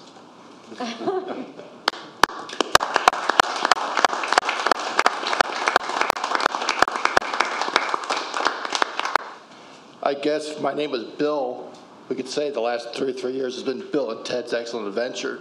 But since it's not, it's John and Ted's, I would say. But I have known Ted since, we were 5 years old, from Christ the King to Griffin to Marquette and stuff, and now CWLP. And it's been a great opportunity to work with you, Ted. I appreciate everything you've taught me over the years. I also want to thank all of CWLP, the electric division, especially the generating division, because I spent 28 years at the generating division, at the power plants, and it's a great group of people and wonderful people to work with. I've met some incredibly intelligent people, good friends that I hopefully will have forever. So I thank them all. I thank Doug for giving me the opportunity a few years ago to come down here and kind of expand my knowledge on what I've done and things. But I really want to thank my family, because I think that's the most important thing. My wife's put up with a lot over the last 27 years that we've been married. I missed a lot of holidays, a lot of Christmases, a lot of birthdays, a lot of, you name it. I was at that power plant working most of those days, and she put up with me through everything that I had to do, and I really appreciate her for that. But you know, kind of like Ted said, it's been fun coming up here every Tuesday night for the last 5 years. At times, Alderman Hanauer, you and I, maybe we'll see at the Y once in a while. We can have those discussions some more, but it's been a great place to work. The one thing I will ask, my replacement's not announced yet, so I can't say be nice to him because I'm not sure who it's going to be. But I really wish that you treat them, like I said, with the respect that they deserve, because all of us always have the best interest of the ratepayers in our hearts. Every time I've been up here talking about an ordinance, I'm not doing it for anything but what I think is best for the ratepayers, because they're the ones that are important. We all feel that way. And trust the people that you have in front of you. You know, we've been in this business a very long time. We fully understand what we're doing. Trust them. When they say something, believe what they're saying, because they do have the interests of the city of Springfield at their heart. Thanks.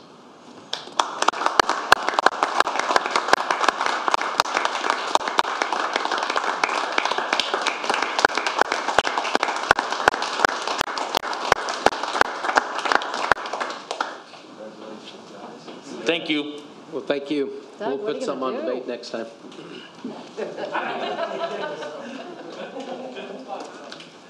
Chair will entertain a motion to dispense with the reading of the minutes of the July 7th, 2020 regular city council meeting and approve the minutes. So moved. Second.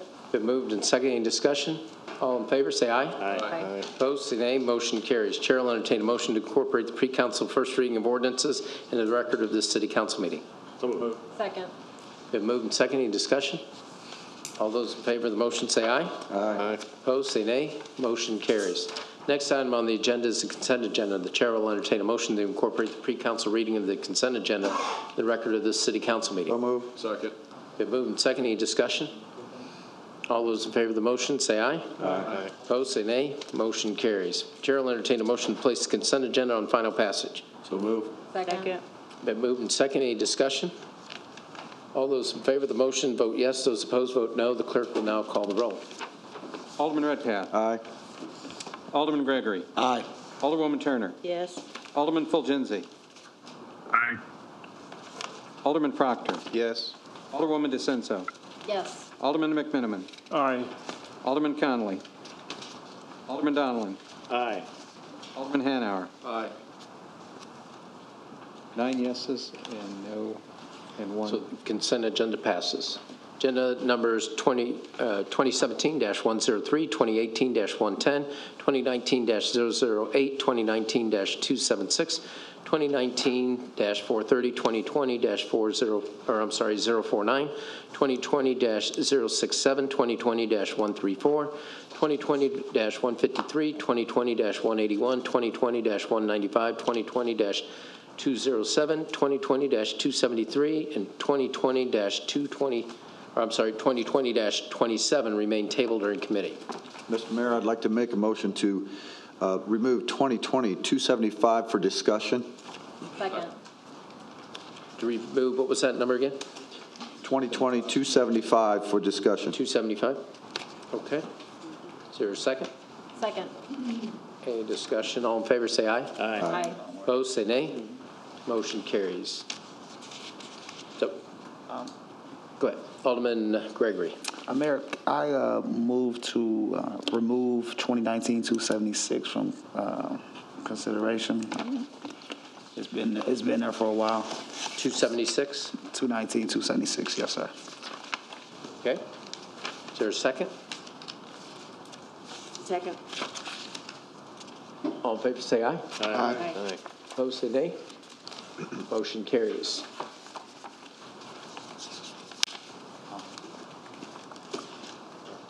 So 2019-276. Yes. No, I'm removing it. Oh, you're going to remove it? Yes. Okay, I thought we from were adding. consideration, yes, sir. Okay, Yeah. He's making the Chris Tyler move. thank you. Like, out of here. Any other action on that? Thank you very much. First item is 2020-275. Do you have that, Corporation Counsel? Yep, thank you.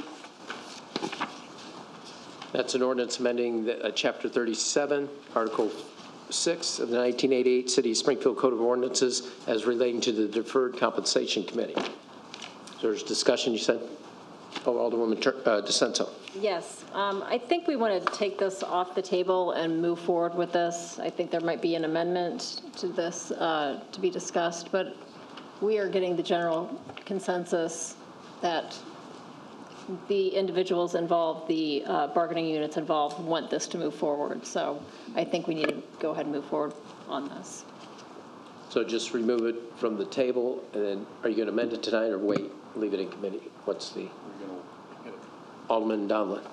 Yeah, I don't know if this is the amendment you were referring to, Yes. Alderwoman, but the only thing for consistency, I noticed this last week when we were looking at it, if those of you do have Exhibit A in front of you of the ordinance, 37.50 B, as in boy, does say the committee shall consist of 8 members appointed by the mayor. I just think for consistency's purpose, we should add the language with advice and consent of the city council.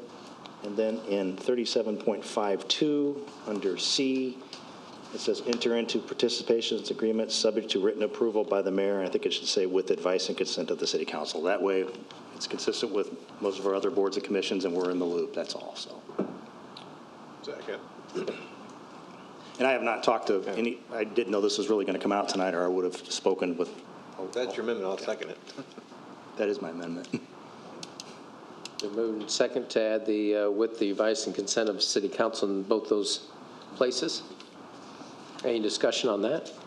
This is on the amendment. Right, on the amendment. All in favor say aye, the amendment. Aye. Opposed, say nay. The amendment passes. Alderwoman Turner, did you have anything you wanted to add? Or? No, I don't think so. I did, but never mind. Okay. Alderman Redpath. So the reason we probably put this on the table last week was there's some confusion about what this ordinance is really going to do. And I think we probably need to hear from Director McCarty to explain this. There was some concern about not necessarily just the unions, but it was concerned by employees in general that we're consolidating the deferred comp opportunities down from a certain amount down to one. And I'm not quite clear on that, so I really like an explanation if we can get that. And then I also believe that there's some people here that would like to address this before we vote on it, Mayor, if that's possible. Okay, Alderman, I'll try to clear it up. Most of what the Deferred Comp Committee does is pretty routine, boring stuff. Our meetings are typically 5 minutes, 10 minutes. I don't think I'm addressing the committee itself as much as I'm addressing what this ordinance, what we are doing with the RFP that's going to. Right. Well, the ordinance and the RFP are kind of two separate things. The ordinance came, I think, because of the RFP. So the ordinance, as I understand it, is the mayor is looking to make the Deferred Comp Committee similar to the same structure as the Healthcare Committee, where we have equal parts management and labor on that to have the discussions and make decisions. In reality, there's very few decisions to ever be made. This issue came up, the RFP came up because we were approached by a vendor who wanted to do a presentation to us. The vendor did the presentation to us, and the long and the short of it is clearly explained and illustrated to us that by having our segmented the 5 different providers, which is extremely rare from governmental units to do that, but by having that, our members, the people that are in the program, are actually paying more than $1 million a year in fees that they shouldn't be paying. Okay. Because by segmenting the assets out amongst a bunch of different ones and not looking at this as routinely as we should. We haven't looked at it in 10, 15, 20 years. Things change. The world of investments has changed. She was able to illustrate to us that if we were to consolidate or look, maybe go down to 2 or something like that, that the people that are paying would save a ton of money that stays directly in their accounts. So what she was able to do is illustrate, because she did her own sort of mini RFP. This is what she does for a living, and reached out to some different nationwide financial groups and said, if you have assets of 80 million or so, which is what we have total and combined, what would your fees be? We have some of our providers, the average fees between the investments and what they're charging, they're called the record keepers, what they're charging is in excess of 2% per year. Whereas the consolidation, we are looking at, in all likelihood, fees somewhere in total of around 0.4%. Is that the cost that's directed to the employee or to? It's the employee that pays that cost. Okay. The city just sets this up. Everything is on the employees that participate. All we were trying to do was look at what our members, what our participants could save by participating in a program that's consolidated. Nothing has been etched in stone and nothing is 100% going forward. We simply wanted to do an RFP to see if what she said is accurate or not. And so we have the RFP, but there was no guarantee we were going forward. This is a test to find out, and we believe that she's correct because of all of the information provided. So all we were trying to do is say, our participants are paying a lot more than they should be. It's not me, it's Gene's members, it's his people, it's the cops, it's the firefighters, it's all of us that participate, anyone, if any of you do. You're paying more than you need to. That's what we're looking to rectify. That's the purpose of the RFP. It's not to cut anyone out. It's not to direct the business to any one particular firm or anything like that. I've heard some wild rumors. It purely is about saving money for the members because they can pay. If you have, think about some of these accounts. If you saw some of these accounts of what people have, it's $100,000, $200,000, $300,000. 2% of that per year versus 0.5% per year. That money adds up over 10, 15, 20 years. It's a significant amount of money that our members can save if we were to proceed with this, if the numbers work out the way that we think that they'll work out. This is for the participants. This has nothing to do with city administration. So we're all for trying to save money for our employees because this is basically the retirement. The vendor came to us, and did we write an RFP specifically for this vendor, or did we put an RFP out? We put an RFP out, and we invited all of our current vendors as well as any other vendor. You're looking at large companies here. This isn't going to be a local company, a small company or anything like that. You've got to be a big company to be able to do this, nationwide type company. So all of our vendors that we currently have were invited immediately to participate. And we also put it out there for other, large investment houses that are across the country. So that's the intent. Is the contract did we have a winner of the RFP? RFP is due this week coming up. So I think maybe Thursday. How many people is there more than one company involved that's bidding on this? Well, we don't have all the bids in as of yet. They're due on Thursday. My guess is we'll have several to choose from. And what's going to be interesting is we hope all of our current vendors put in for this because it really will be an illustration of when you line them up, what we're paying now versus what we could pay under a consolidated. The numbers will be staggering. I mean, our people are paying more than $1 million a year in fees. They don't have to. So and that's them, not us. Is this something that can't be handled by institutions here in Springfield, or does it have to be? Do we have people with the ability or the status to be able to handle an RFP like this? I don't think so. I think you have to be a national investment type house to do this kind of thing. I mean, it's $80 million in assets. So our expectation is to be some type of a national firm. And we don't care who. All we're trying to do is get the best price, the lowest expenses for the members that are participating. And that's all we care about. And the reason we held this up a little bit, Director, is because there was a lot of concern that there was a lot of non-information out to the employees that they didn't understand what was being going down. I received dozens and dozens of calls, and I'm sure Alderman, I totally get it. Anytime you're in government and something is the way it is for a lot of years, anytime you have a change in government, a lot of us have worked in government. We know how that can be a shock. And again, deferred comp is really boring. Our meetings are 5 or 10 minutes. You don't really do anything. You're just kind of going over it. You're pushing paper is all you're doing. So when something like this comes along, and it's like, I'll be honest with you, it was sort of like us getting whacked across the face when we got this presentation because we didn't realize it. And, shame on us for not looking at this more often. But you get into a rhythm, you get into a rut, and things just go, and you don't realize the world around you has changed the way that it's changed. And our members can be saving a ton of money out of their accounts. Again, city saves nothing by doing this. We get nothing, we save nothing. All we're trying to do on the deferred comp, and the mayor had nothing to do with this. We took it to him. All we're trying to do is our fiduciary responsibility as members of the committee to look at something that was brought to our attention to where we could save participants a lot of money. Is there any and that's other, all we're trying to do. Is there any other funds similar to this type of situation that we should be looking at, since it obviously woke us up? No, deferred comp. I mean, it's the retirement for our employees. It's, you know, they put it's a 457B plan, and certainly if there was something else, but it's like healthcare committee is a great example of how we collaborate and we look at it. And I will tell you, the letter we sent out to everybody all at once, we wanted this. And I'm sorry it went this way. We wanted this to be the opposite of what it's turned out to be. We wanted to be totally upfront and open and transparent. That's why we sent out the letter. Everything went out at the same time. The RFP went out, the letter went out, notice to the vendors went out, invitations to bid to the vendors all went out on the same day. We put in there, if you've got questions, please contact us. We are more than happy to sit down with you. We put in there, as soon as the RFP comes in, we're going to do group meetings to explain and show and illustrate how we can save money by doing the consolidation. Nothing is etched in stone because we haven't seen the proposals, but if they come in the way we think they're going to come in, then our employees should be extremely happy with what we're bringing to them.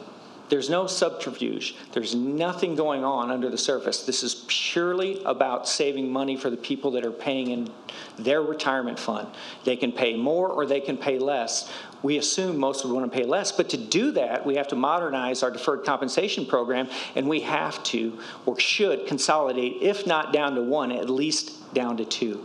5 splits the assets up so much you don't get economies of scale. And you want to know a prime example of where this just is occurring right now?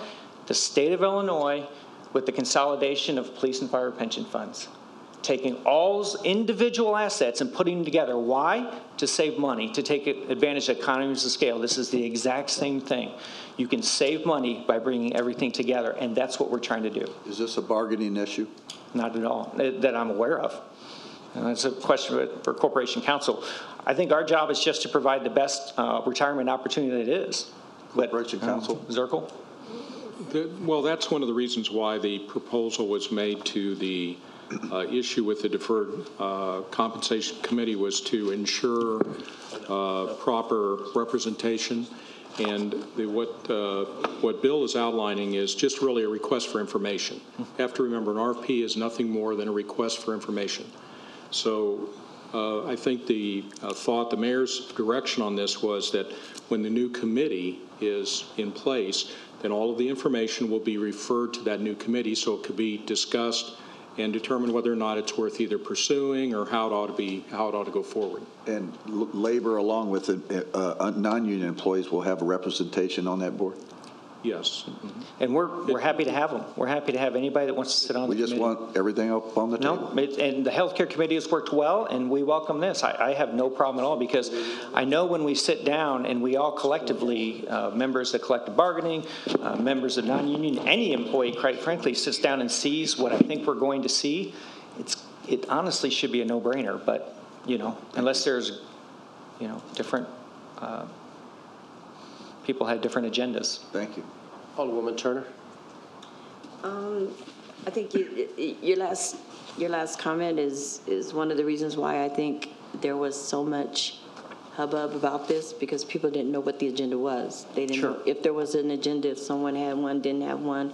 It was just like out of the clear blue. And when you're talking about people's retirement, that's a very special thing. Very sensitive subject. Very, very special thing to be talking about. And I didn't see the correspondence that went out. I just got all the calls that came in, and the way that most individuals took it was that their opportunity for choice was going to be stymied, and it was going to be cut off, and there was going to be the city making that decision for them instead of them being able to make that choice. And people who are at different stages of their career make different choices with regard to their deferred comp. Some people are much more aggressive than others, so people just want to make sure that they have that choice. And when you start talking about going down to one vendor, then people's antennas really got raised. I'm sorry. No, so that was the reason why I asked several times that and I got the answer that the answer was no, that there was not going to be any decision, even though the RFP is due back on Thursday, is my understanding, and this committee has not been populated yet, there will not be any review or decision made with regard to an RFP until that committee is populated and has an opportunity to meet. Correct? The mayor has made that promise, I think, last time when he said that I know, no I'm just decisions will asking be again. made. I'm sorry? I'm just verifying. I believe he's going to stick with that answer, right, Mayor? I think we're going to stay with that. No, and again, we welcome. I mean, it's perfectly fine. Feel free to move forward with it. We'll populate it. We won't make any decisions.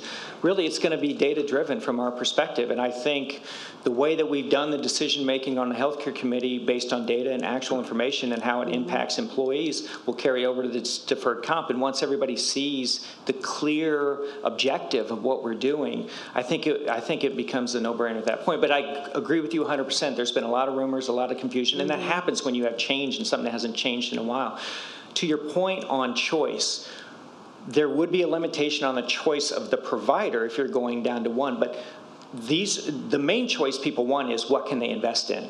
And the nice thing about the way we've done it is the deferred comp committee will be the decider on how many investment options. We could have 10, we could have 200. It's really up to us. The vendor is just the record keeper. And that is, so you might have just one record keeper, but really the choice comes down to what can you invest in. We get to decide that, not the vendor. Right, and that's good information. Unfortunately, when you send out, just a form letter type missive, and people don't have the opportunity to, ask those questions one-on-one, then the rumor mill starts going, and, then that's how we find ourselves here. But I think everybody is ready to move forward with it, so that's why I think that it was brought out tonight. Everybody's ready to move forward on it, but again, nothing happens until it's populated. We won't make any ready decisions until the committee is repopulated, reformulated. And I invite any alderperson who gets these phone calls, please send them to myself or John Rogers, who's chair of the committee, or Director Kuzin. We're happy to sit down with anybody, whether it's Gene or members of, under Director Gene. Happy to do it. Thank you, Mayor. Director, just for clarity, who are what companies are the present providers? Let's see. We have AXA, Horace Mann, IPPFA, I think. What is it? Voya. Trying to think. I think there's one more that I'm forgetting. So one's a local company presently, and at least 3 of those have local presence. Yes, I think so. I think they have. Well, they have people around here. Yeah. Okay. Thank you. Yeah. Alderman Hanauer. Yeah. Thanks, Mayor. I'm always a big believer of doing RFPs, and anytime we can bid something out, I think it's just better for the citizens of Springfield. And in this case, I think it's probably a good idea that we did this for the people that are in the plan. I guess what I'm going to bring up is maybe we need to look at something in our procurement ordinances to where we set a timeline where we don't allow long-term, where something you have to rebid something after 5 years. Contracts can't go 20 years without being bid. And I'm talking all of contracts. I think we really need to look at that because, things change in 5 years. Just look at how much has changed in 5 months, let alone 5 years. So, I think that we need to, as a council, ought to really kind of look at that and try to maybe set limits on how long contracts can be. 4 years with a 1-year renewable, or 5 years with a 1-year renewable. That way, if we're a little late getting things started, we can still go with it. But I do think that that's something, and this is a perfect example where it sat there. People, I'm sure that the rates have climbed from 15 years ago or 10 years ago, whatever. So even if they've been static, the reality is investment rates have dropped precipitously over that time period. Look at the TD Ameritrades of the world, the Schwabs and all that. Used to be, I don't know, for you that have your own accounts that you mess around with, what I call play account or whatever. But if you have those, commissions, I mean, I remember I was paying $15 a trade, $20 a trade. Now I pay $0. They've come down, and that's the way investments work now. And there's a lot of savings out there. It's changed how the fees are. So if you have something that was put in place 20 years ago and the fees haven't changed, you've been missing the boat for a long time. And I'll tell you, just looking at my own account and knowing what I'm paying now, which I didn't know before, I was shocked, very shocked. Thank you. And, oh, if I might add real quick, it's funny you should say that because we are actually, the purchasing agent and I are working on an ordinance to have a time limitation mirrored after the state has one, that everything has to be bid after a certain amount of time. I don't know if it'll be 4 years. We might bring you something a little longer than that, but you can always amend it if you want to, but we are working on something. I'll be happy to co-sponsor that one. So, Alderman McMiniman. We'll let you know. Let you take a look at it when we have something. Director, I think the goal of economies of scale and reducing commissions and fees for our employees is a worthy goal, but our employees don't like the disruption of changing their financial advisor. They have relationships with their financial advisor. They understand the mix of investments that particular vendor provides. And so when we think about going to one vendor, we're talking about disrupting. Let's say we've got 1,000 employees participating in deferred compensation. We're talking about disrupting 1,000 employees with something different than what they have now. It's kind of like saying, okay, you like your dentist, but you're going to have to move to a different dentist. You may like your financial advisor, but we want you to move to a different financial advisor. That can be very disruptive, even if there's an advantage on fees. Folks get familiar with their financial advisor, with the specific mix of investments. So we have to be very cautious about this. And by the way, I don't recall that our participants in deferred comp were ever notified of this change that's being begun by city government. I think the vendors may have been notified. Maybe I missed the notice because I'm a deferred. You missed the notice. It went out the same time. Everything went out the same day. All right, that was good to do that. That was very good. Yeah, we wanted to be an open. So the main point I'm making is that we have to be very careful about disrupting relationships. I don't disagree with you. We're cautious, and Mayor, I think you're doing a good job by trying to get more participation by our union personnel and so forth, and I think that's a good move. Yep. So, and you're right. I completely understand that in the relationships, and all we can do is get the information in, lay it out, and then let the participants make the decision. I like my provider a lot. He and I get along well. But if I go to a different firm, maybe his firm gets it, maybe it doesn't. If it saves me $2,000, $4,000 a year in my retirement account over 10, 15, 20 years, I'd be okay with that. I could get used to somebody new. That's why he's the OBM director. It's always about money, isn't it? Any other questions? Thank you. Very good. So is there a motion to move for approval, or you want to leave it in committee as amended? Motion to move for approval. Second. Been moved and second to move for approval. Any discussion? All those. Excuse me. Alderman Repton. Did you want to direct us? Sure. I mean, he asked to speak. Yep. 1 o'clock. Shorter speech than you gave us last time you heard, Gene. Setting the RFP aside, because that's for the State your name for the... So my apologies. Gene Mitchell, Ward 6. I represent ASME Council 31 employees, both at the Water Department, Public Works, and then downtown for MCE, library, et cetera. Putting the RFP aside, the big issue that first came about is, as you all have discussed, there wasn't a lot of information. It seemed to be a lot on the back end that our employees and our members were hearing about what was happening. And it was a big question of why are we not even being asked whether or not our members, because Director McCarty is correct, it's our money, it's our members' money. So why weren't they even consulted about whether or not this is a good idea for them? In fact, what a lot of them tell me is that, yeah, my fees may be higher, but I don't necessarily want to pay on the cheap for someone who's making sure my retirement is going to go well. I think I liken it to my wife. she says, Gene, ketchup is ketchup. And I'm like, yeah, but Heinz makes it the best.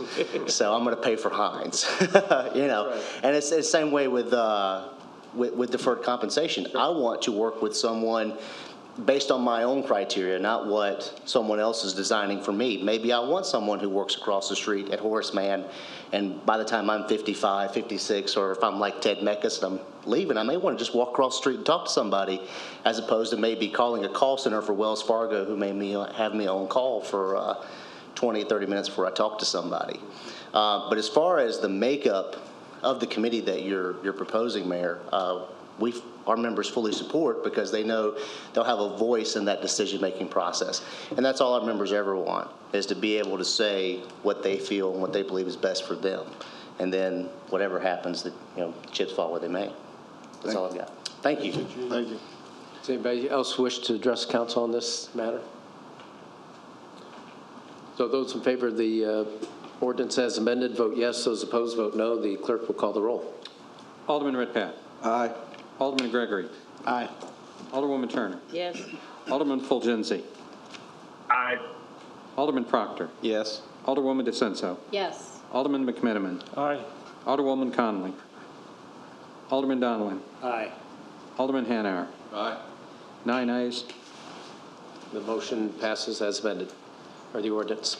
Next item on the agenda is 2020-283, an ordinance authorizing execution of the subrecipient agreement number 18-SR-0006 with the end authorizing payment to Springfield Overlea for providing monetary rental assistance to landlords, property owners on behalf of the qualified renters affected by COVID-19 with a maximum of $1,000 per rental, utilizing Community Development Block Grant CARES Act funds in an amount not to exceed $442,156 through the Office of Planning and Economic Development for emergency passage. The chair will entertain a motion. Place agenda number 2020-283 on emergency passage. So moved. Second. Been moved and second. Any discussion? Mr. Mayor, Alderman McMiniman. would anyone like, I think this is a very helpful ordinance for renters. Is that correct? We'll make some $600,000 available to renters at $1,000 per petition or application. Does anyone want to comment on what we're doing with this ordinance on emergency passage? I think this can really help our tenants throughout the city. Yeah, I'm not sure of the Urban League's administrative cost, but it's about $400,000, I would say, at least that, for the $1,000 per maximum level. So it just depends on the rental assistance. They're still working out the particulars with regards to the process, but there are funds available with community resources with regards to rental assistance, and I believe that's through the state assistance program. And then also they are running the Capital Township program, where if someone did get an eviction notice, they can call this community resources and get provided the rental assistance until this one's up and running. But we do anticipate this being up by the end of the month. Thank you. Yep. Just very briefly, you may recall the council had approved an amendment to the previous CDBG plan related to the $800,000 that the city received. So that is implementing, the money there is being used to implement this piece of that change that the council had voted on about a month and a half ago. Thank you. Any other discussion? All those in favor of the motion vote yes. Those opposed vote no. The clerk will call the roll. Alderman Redpath. Aye. Alderman Gregory. Aye. Alderwoman Turner. Yes. Alderman Fulgenzi. Aye. Alderman Proctor. Yes. Alderwoman DeCenso. Yes. Alderman McMiniman. Aye. Alderwoman Conley. Alderman Donlin. Aye. Alderman Hanauer. Aye. Mayor Langfelder. Aye. We have 10 ayes and no nays, Mayor.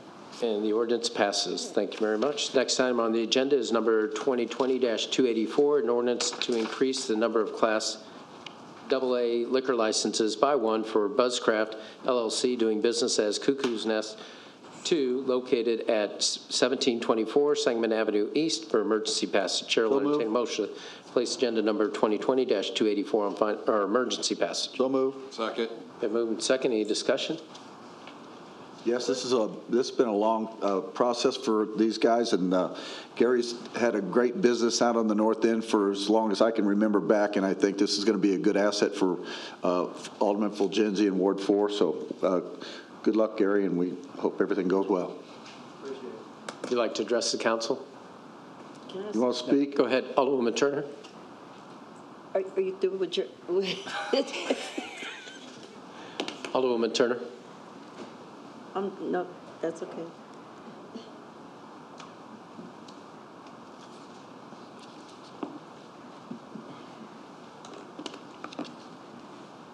First of all, thank you guys for getting it passed through. It has been a long time. I understand that Mr. Oliver, for whatever reasons, things didn't go the way it was supposed to. Stuff happens. We understand that. And just glad that took us into consideration to get it passed through. Like Chuck said, I've been on the north. Had a bar on the north end for 11 years. Had a good place, not much trouble, and I think we're going to do well again. Appreciate it. Well, we appreciate your business being open and investing in Springfield. So thank you very much. You're welcome. Appreciate it. Thanks, Gary. Thanks, Chuck. Any other discussion? All those in favor of the motion vote yes. Those opposed vote no. The clerk will call the roll. Alderman Redpath. Aye. Alderman Gregory. Aye. Alderwoman Turner. Yes. Alderman Fulgenzi. Present. Noted. Alderman Proctor. Yes. Alderwoman DeCenso. Yes. Alderman McMiniman. Aye. Alderwoman Connolly. Alderman Donilon. Aye. Alderman Hanauer. Aye. Aye. Mayor Langfelder. Aye. 9 ayes, 1 present. And the ordinance passes. Thank you very much. Is there any unfinished business come before the City Council? I'd like to welcome back Council Coordinator Tim Griffin. Good to see you back here. Nice to be able to see everybody again. Yeah. Is there any new business come before the council? Alderwoman DeCenso? Just very quickly, I had a very serious situation last week, and I want to thank the Springfield Police for helping to keep me safe. So huge thanks to Chief Winslow, Assistant Chief Scarlett, and Officers Jones, Pettit, and Termine. You don't know how much it means to me and my son and my family, so I appreciate everything you did for me. Thank you. Any other new business? We do have a Reminder Citizens Club. Actually, Director McCarty and myself are going to go over most of the presentation tonight for the Citizens Club on Friday. I think it's Friday morning at 8 o'clock, and then that will be live streamed. They're going to have it here in the council room to give more space associated with that. Mr. Mayor? Yes, Alderman Redpath. Would it be okay if we had a moment of silence for Congressman John Lewis? Oh, that's good. Yep. Thank you.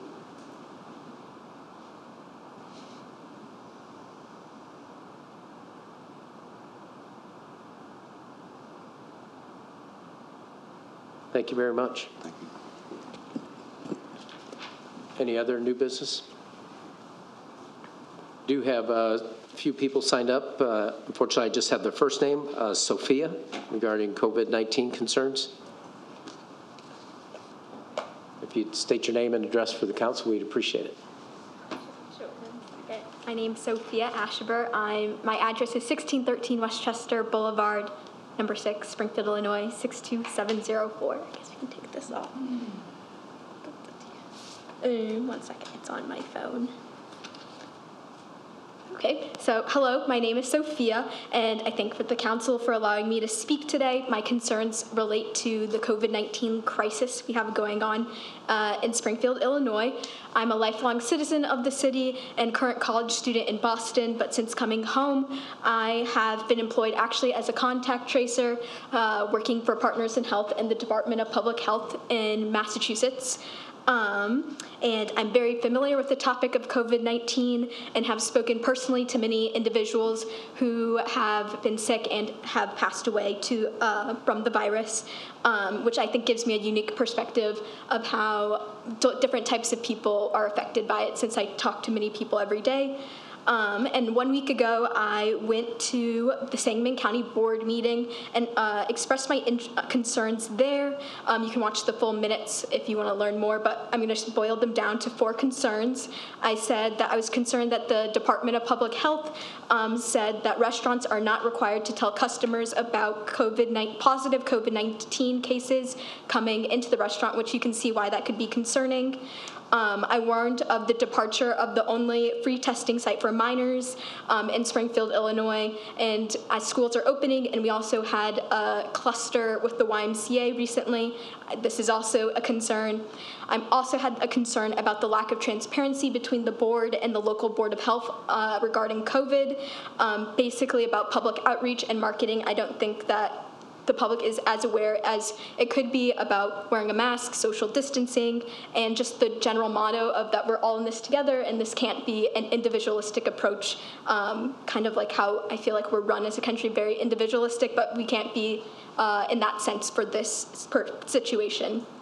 And then I was also concerned on how the county was planning on spending the $2.86 million grant they just received from the state. And I asked about a certain plan that they were going to be using that money, but they were unable to give it to me at that time. On this last meeting, I was the only person from the public to request to speak, and at the end, I received no answers to my 4 concerns or even acknowledgments of my concerns, which leads me to believe that no plan or course of action moving forward is in place outside of what they're currently doing. I understand the county holds a lot of power when it comes to navigating COVID-19 for Springfield, as the local Board of Health is in their jurisdiction, but seeing that cases are spiking and we've had constant double-digit days in the past week, I believe that the city of Springfield should be concerned as we make up the larger percentage in population of the county. I believe the city should be in constant conversation with that office to ensure that the most is being done to ensure that our citizens are being protected. And I personally believe we should not leave our city's fate in the hands of this county, but actively take steps to promote the words of scientists and experts in the field and constantly promoting wearing a mask, social distancing, everything you've seen on the news. And I also believe that the city should request a plan for how this grant money is going to be used, as, again, Springfield, Illinois makes up the larger portion of the county, and also making sure that we get a free testing site for minors as schools are opening, and we're generally opening up more, and that's very important to have. Realistically, this is going to get worse before it gets better. We've seen that happen in many states when we move into phase 4. So I think we need to constantly be talking about this problem, and it's very much related. We can't fix the economy going down if we don't fix the actual problem that is at hand. Generally, I appreciate your time and look forward to any feedback you may have. Thank you. Do you have any... Are you up for adoption? See my daughter, I'm going to go bold. Alderman, I'm going to give you my email address. I want you to email me all of those concerns you have, and I will try to address them. It's too many to try to address tonight, and I have more time to research. Thank you. Yes. Thank you. Alderman McMenamin. Thank you, Sophia. That was an extraordinary list of understandings and concerns. You're very well informed. I think you're a hands-on first responder in a kind of a way. One issue you raised was disclosure issues, like when there's a positive, whether it be in a restaurant, an institution, a business. What's the obligation for the public to become aware of positives, and are there laws that prevent our county health department from disclosing where they know to be a positive? Currently, no. According to an article I read online from the News Channel 20, the Department of Public Health, I don't know her last name, but her name's Gail. I think she's really nice. But she stated, or the department as a whole stated that restaurants, or I believe any public facilities in general, don't have to disclose of a positive case coming into their facility. That's up to the thoughts or beliefs of that facility itself. So in a situation, you could come into this space today and there could be a positive case in here, but you have no law saying that you have to tell the people in the room. Well, currently, let's shift the question from the restaurant to the county health department. If the county health department knows where a positive is there any restriction on the county health department from disclosing to the public where they know to be a positive case? Not that I'm aware of, since it wouldn't break HIPAA. No. Okay, thank you. Thank you for speaking out. I appreciate it. I'm wearing a mask on purpose to set an example. I don't think I really have to have a mask in these conditions, but I'm not taking any chances. So that's why I've been wearing my mask during meetings. But as far as the county goes, I have been actively reporting when I have heard, people have contacted me saying, my son or my daughter works at this restaurant, and this restaurant is not disclosing that they have positive cases here. There was a restaurant in the county, not in the city, that was a server tested positive, and he had served several other business owners in Springfield on a certain weekend. And this was before the spike. So, that's concerning. So maybe when you go to get a donut, someone serving you has been served by someone who just had COVID. There is a lack of transparency. This is not a new issue.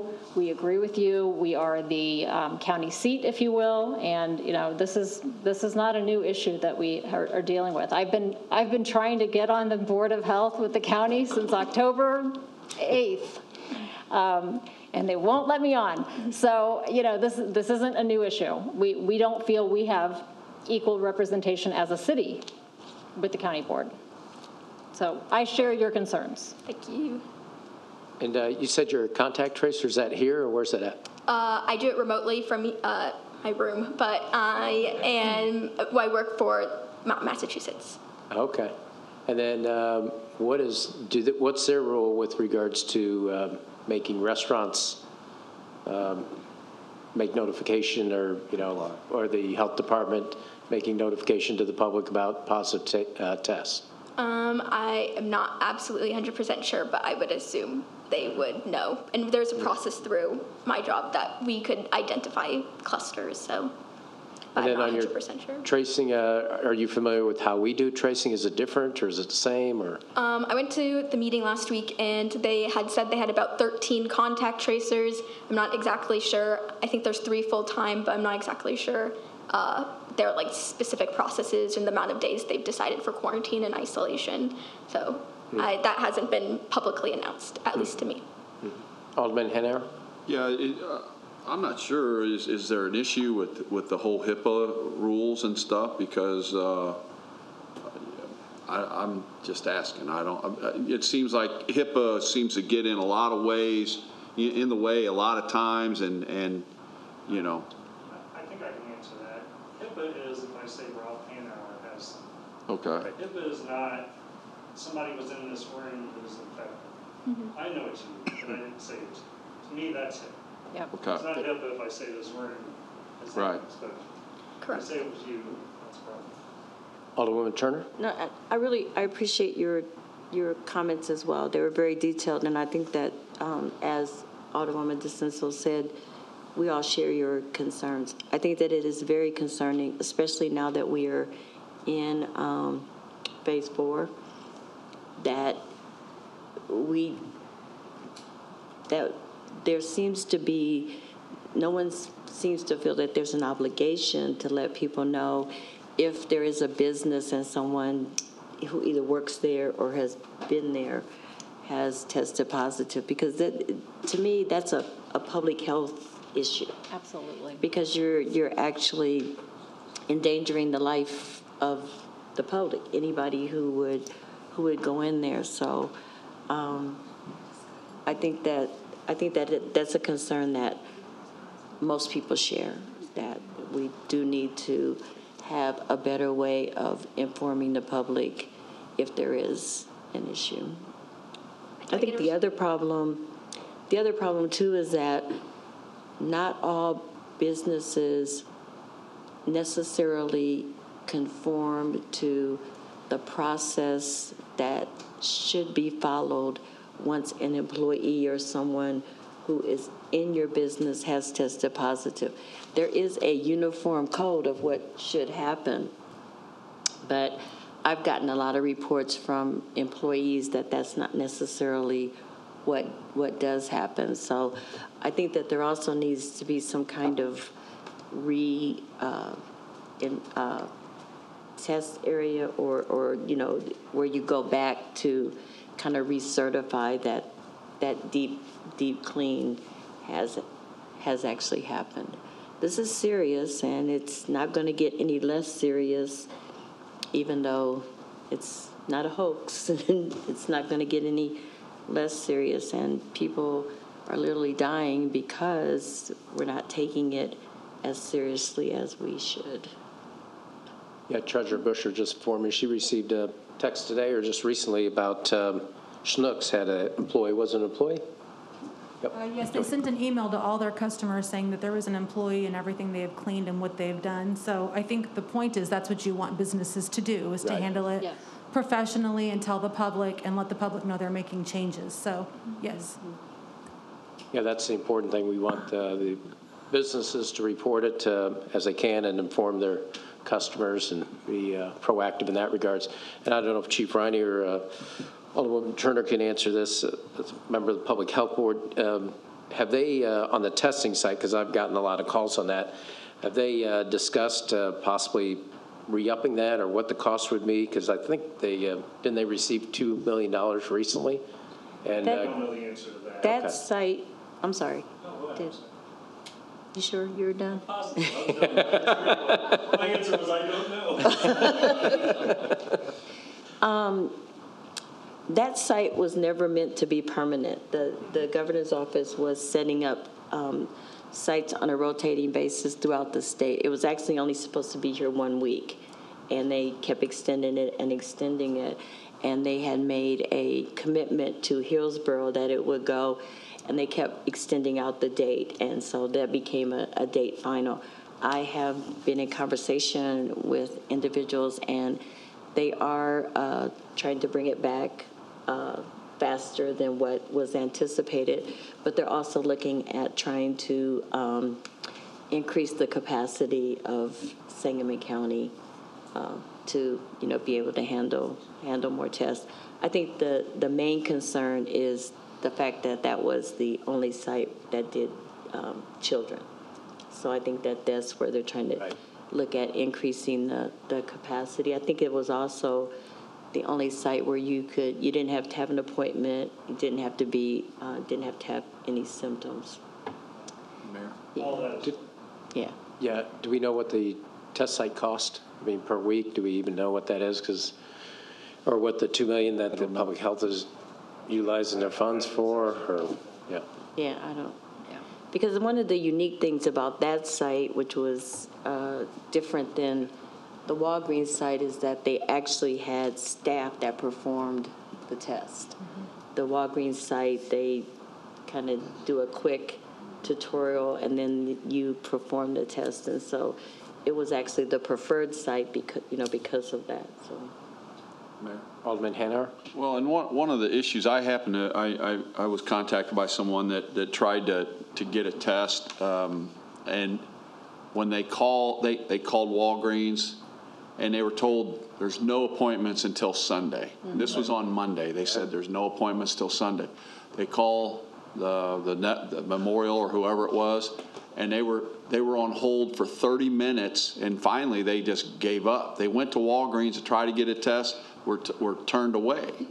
And what I'm hearing is now that we're doing a lot of the procedures in the hospitals, they're making everybody get a test, and they're filling up the testing centers with patients that are going to go in, which is fine because our hospitals need to make money too. But for the general public that's not going through that, we got to be able to get them a test more, sooner than a week, because some of these people, they need to work, you know, servers or whatever, they need to work. They need to know that they're negative, or they don't go to work. And I just think that, you know, shutting down one, if there was nobody going to them, I could see, but you can see you can see more people going. And I don't know, you know, Alan, I don't know if you've heard more of that from the committee, but I do know I had one person that contacted me regarding that, and they were very, to say, they were just downright mad about it because they didn't think they were positive, but they wanted to make sure before they went to work. Mm-hmm. And people should be able to do that. And the only thing I would add to that is there's almost zero local control over any of that. Yeah. Walgreens is a private site. I do Right. think they're getting reimbursed. Right. But it's a private site, and IDPH pretty much owns the rest of it. My wife's clinic, you have to have a doctor's note. You have to be sent there, so you can't just show up. And Memorial, I believe, is the same, but I don't want to say that it's not true. But yeah, your options are limited if you're the Warrior Well. It's my understanding that the state actually hired the testing group. And so that's why I was curious of what the amount is, because they were testing, I think, someone from the medical profession said 400 tests a day. So if you can imagine that not being available now, goes to Alderman Hanauer's point, goes to Director McCarty's point at the beginning, because if I can't work, you know, thank God the Public Works employees stayed home. They felt ill, they stayed home. If they would have went in, just think what would happen. They could have infected the whole garage, and it's a domino impact. But if you have to work, luckily they worked at the city, and we covered that, but some places aren't able to do that. And the workers, you know, that's what their first concern is, putting food on the table. And so it really puts everybody in a precarious situation. So that's why I was curious about the amount, because, you know, that's a perfect example. The $4.8 million we have waiting at the state, you know, if it was $500,000 a week or whatever the cost is, we'd have to determine what's the amount for us. Is that what we want to spend the money on? Because otherwise it's just sitting there. So we should just hire that group and open up the test site. So we'll have to, we're still trying to find out what the cost is and if that company would be available, if they have other crews for that testing. So hopefully we'll get the answer to that and move in that direction, but time will tell. Well, we appreciate you coming and enlightening all of us. Thank you. And what grade are you in again? I'm a rising senior at very good. college, yeah. Excellent. Well, hopefully you come back to Springfield when it's all said and done. Hopefully. Where are you at? What school are you at in here? Wellesley College, right outside Boston. And where'd you go to high school? Springfield. Springfield High School. Senators. When you email me, I'll answer your email. I'll copy you guys all. Thank you. Great. Thank you. Thank you. Thank you again. Is Anthony or Linda here? They wanted to speak about rental assistance. Is there any other business or anybody else wish to address the council? Motion for adjournment? So moved. Second. Been moved and second. All in favor, say aye. Aye. Opposed, say nay. We're adjourned. Thank you.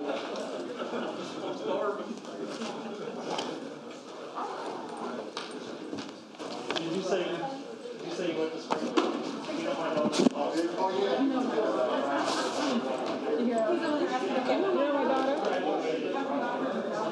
Lives here. Lives here. I know. We used to sit for a long time. Okay, see you later. See you later. But I need to get that dang table. I need to get the dang table. Give me a call. I keep meaning to, and I keep forgetting about it.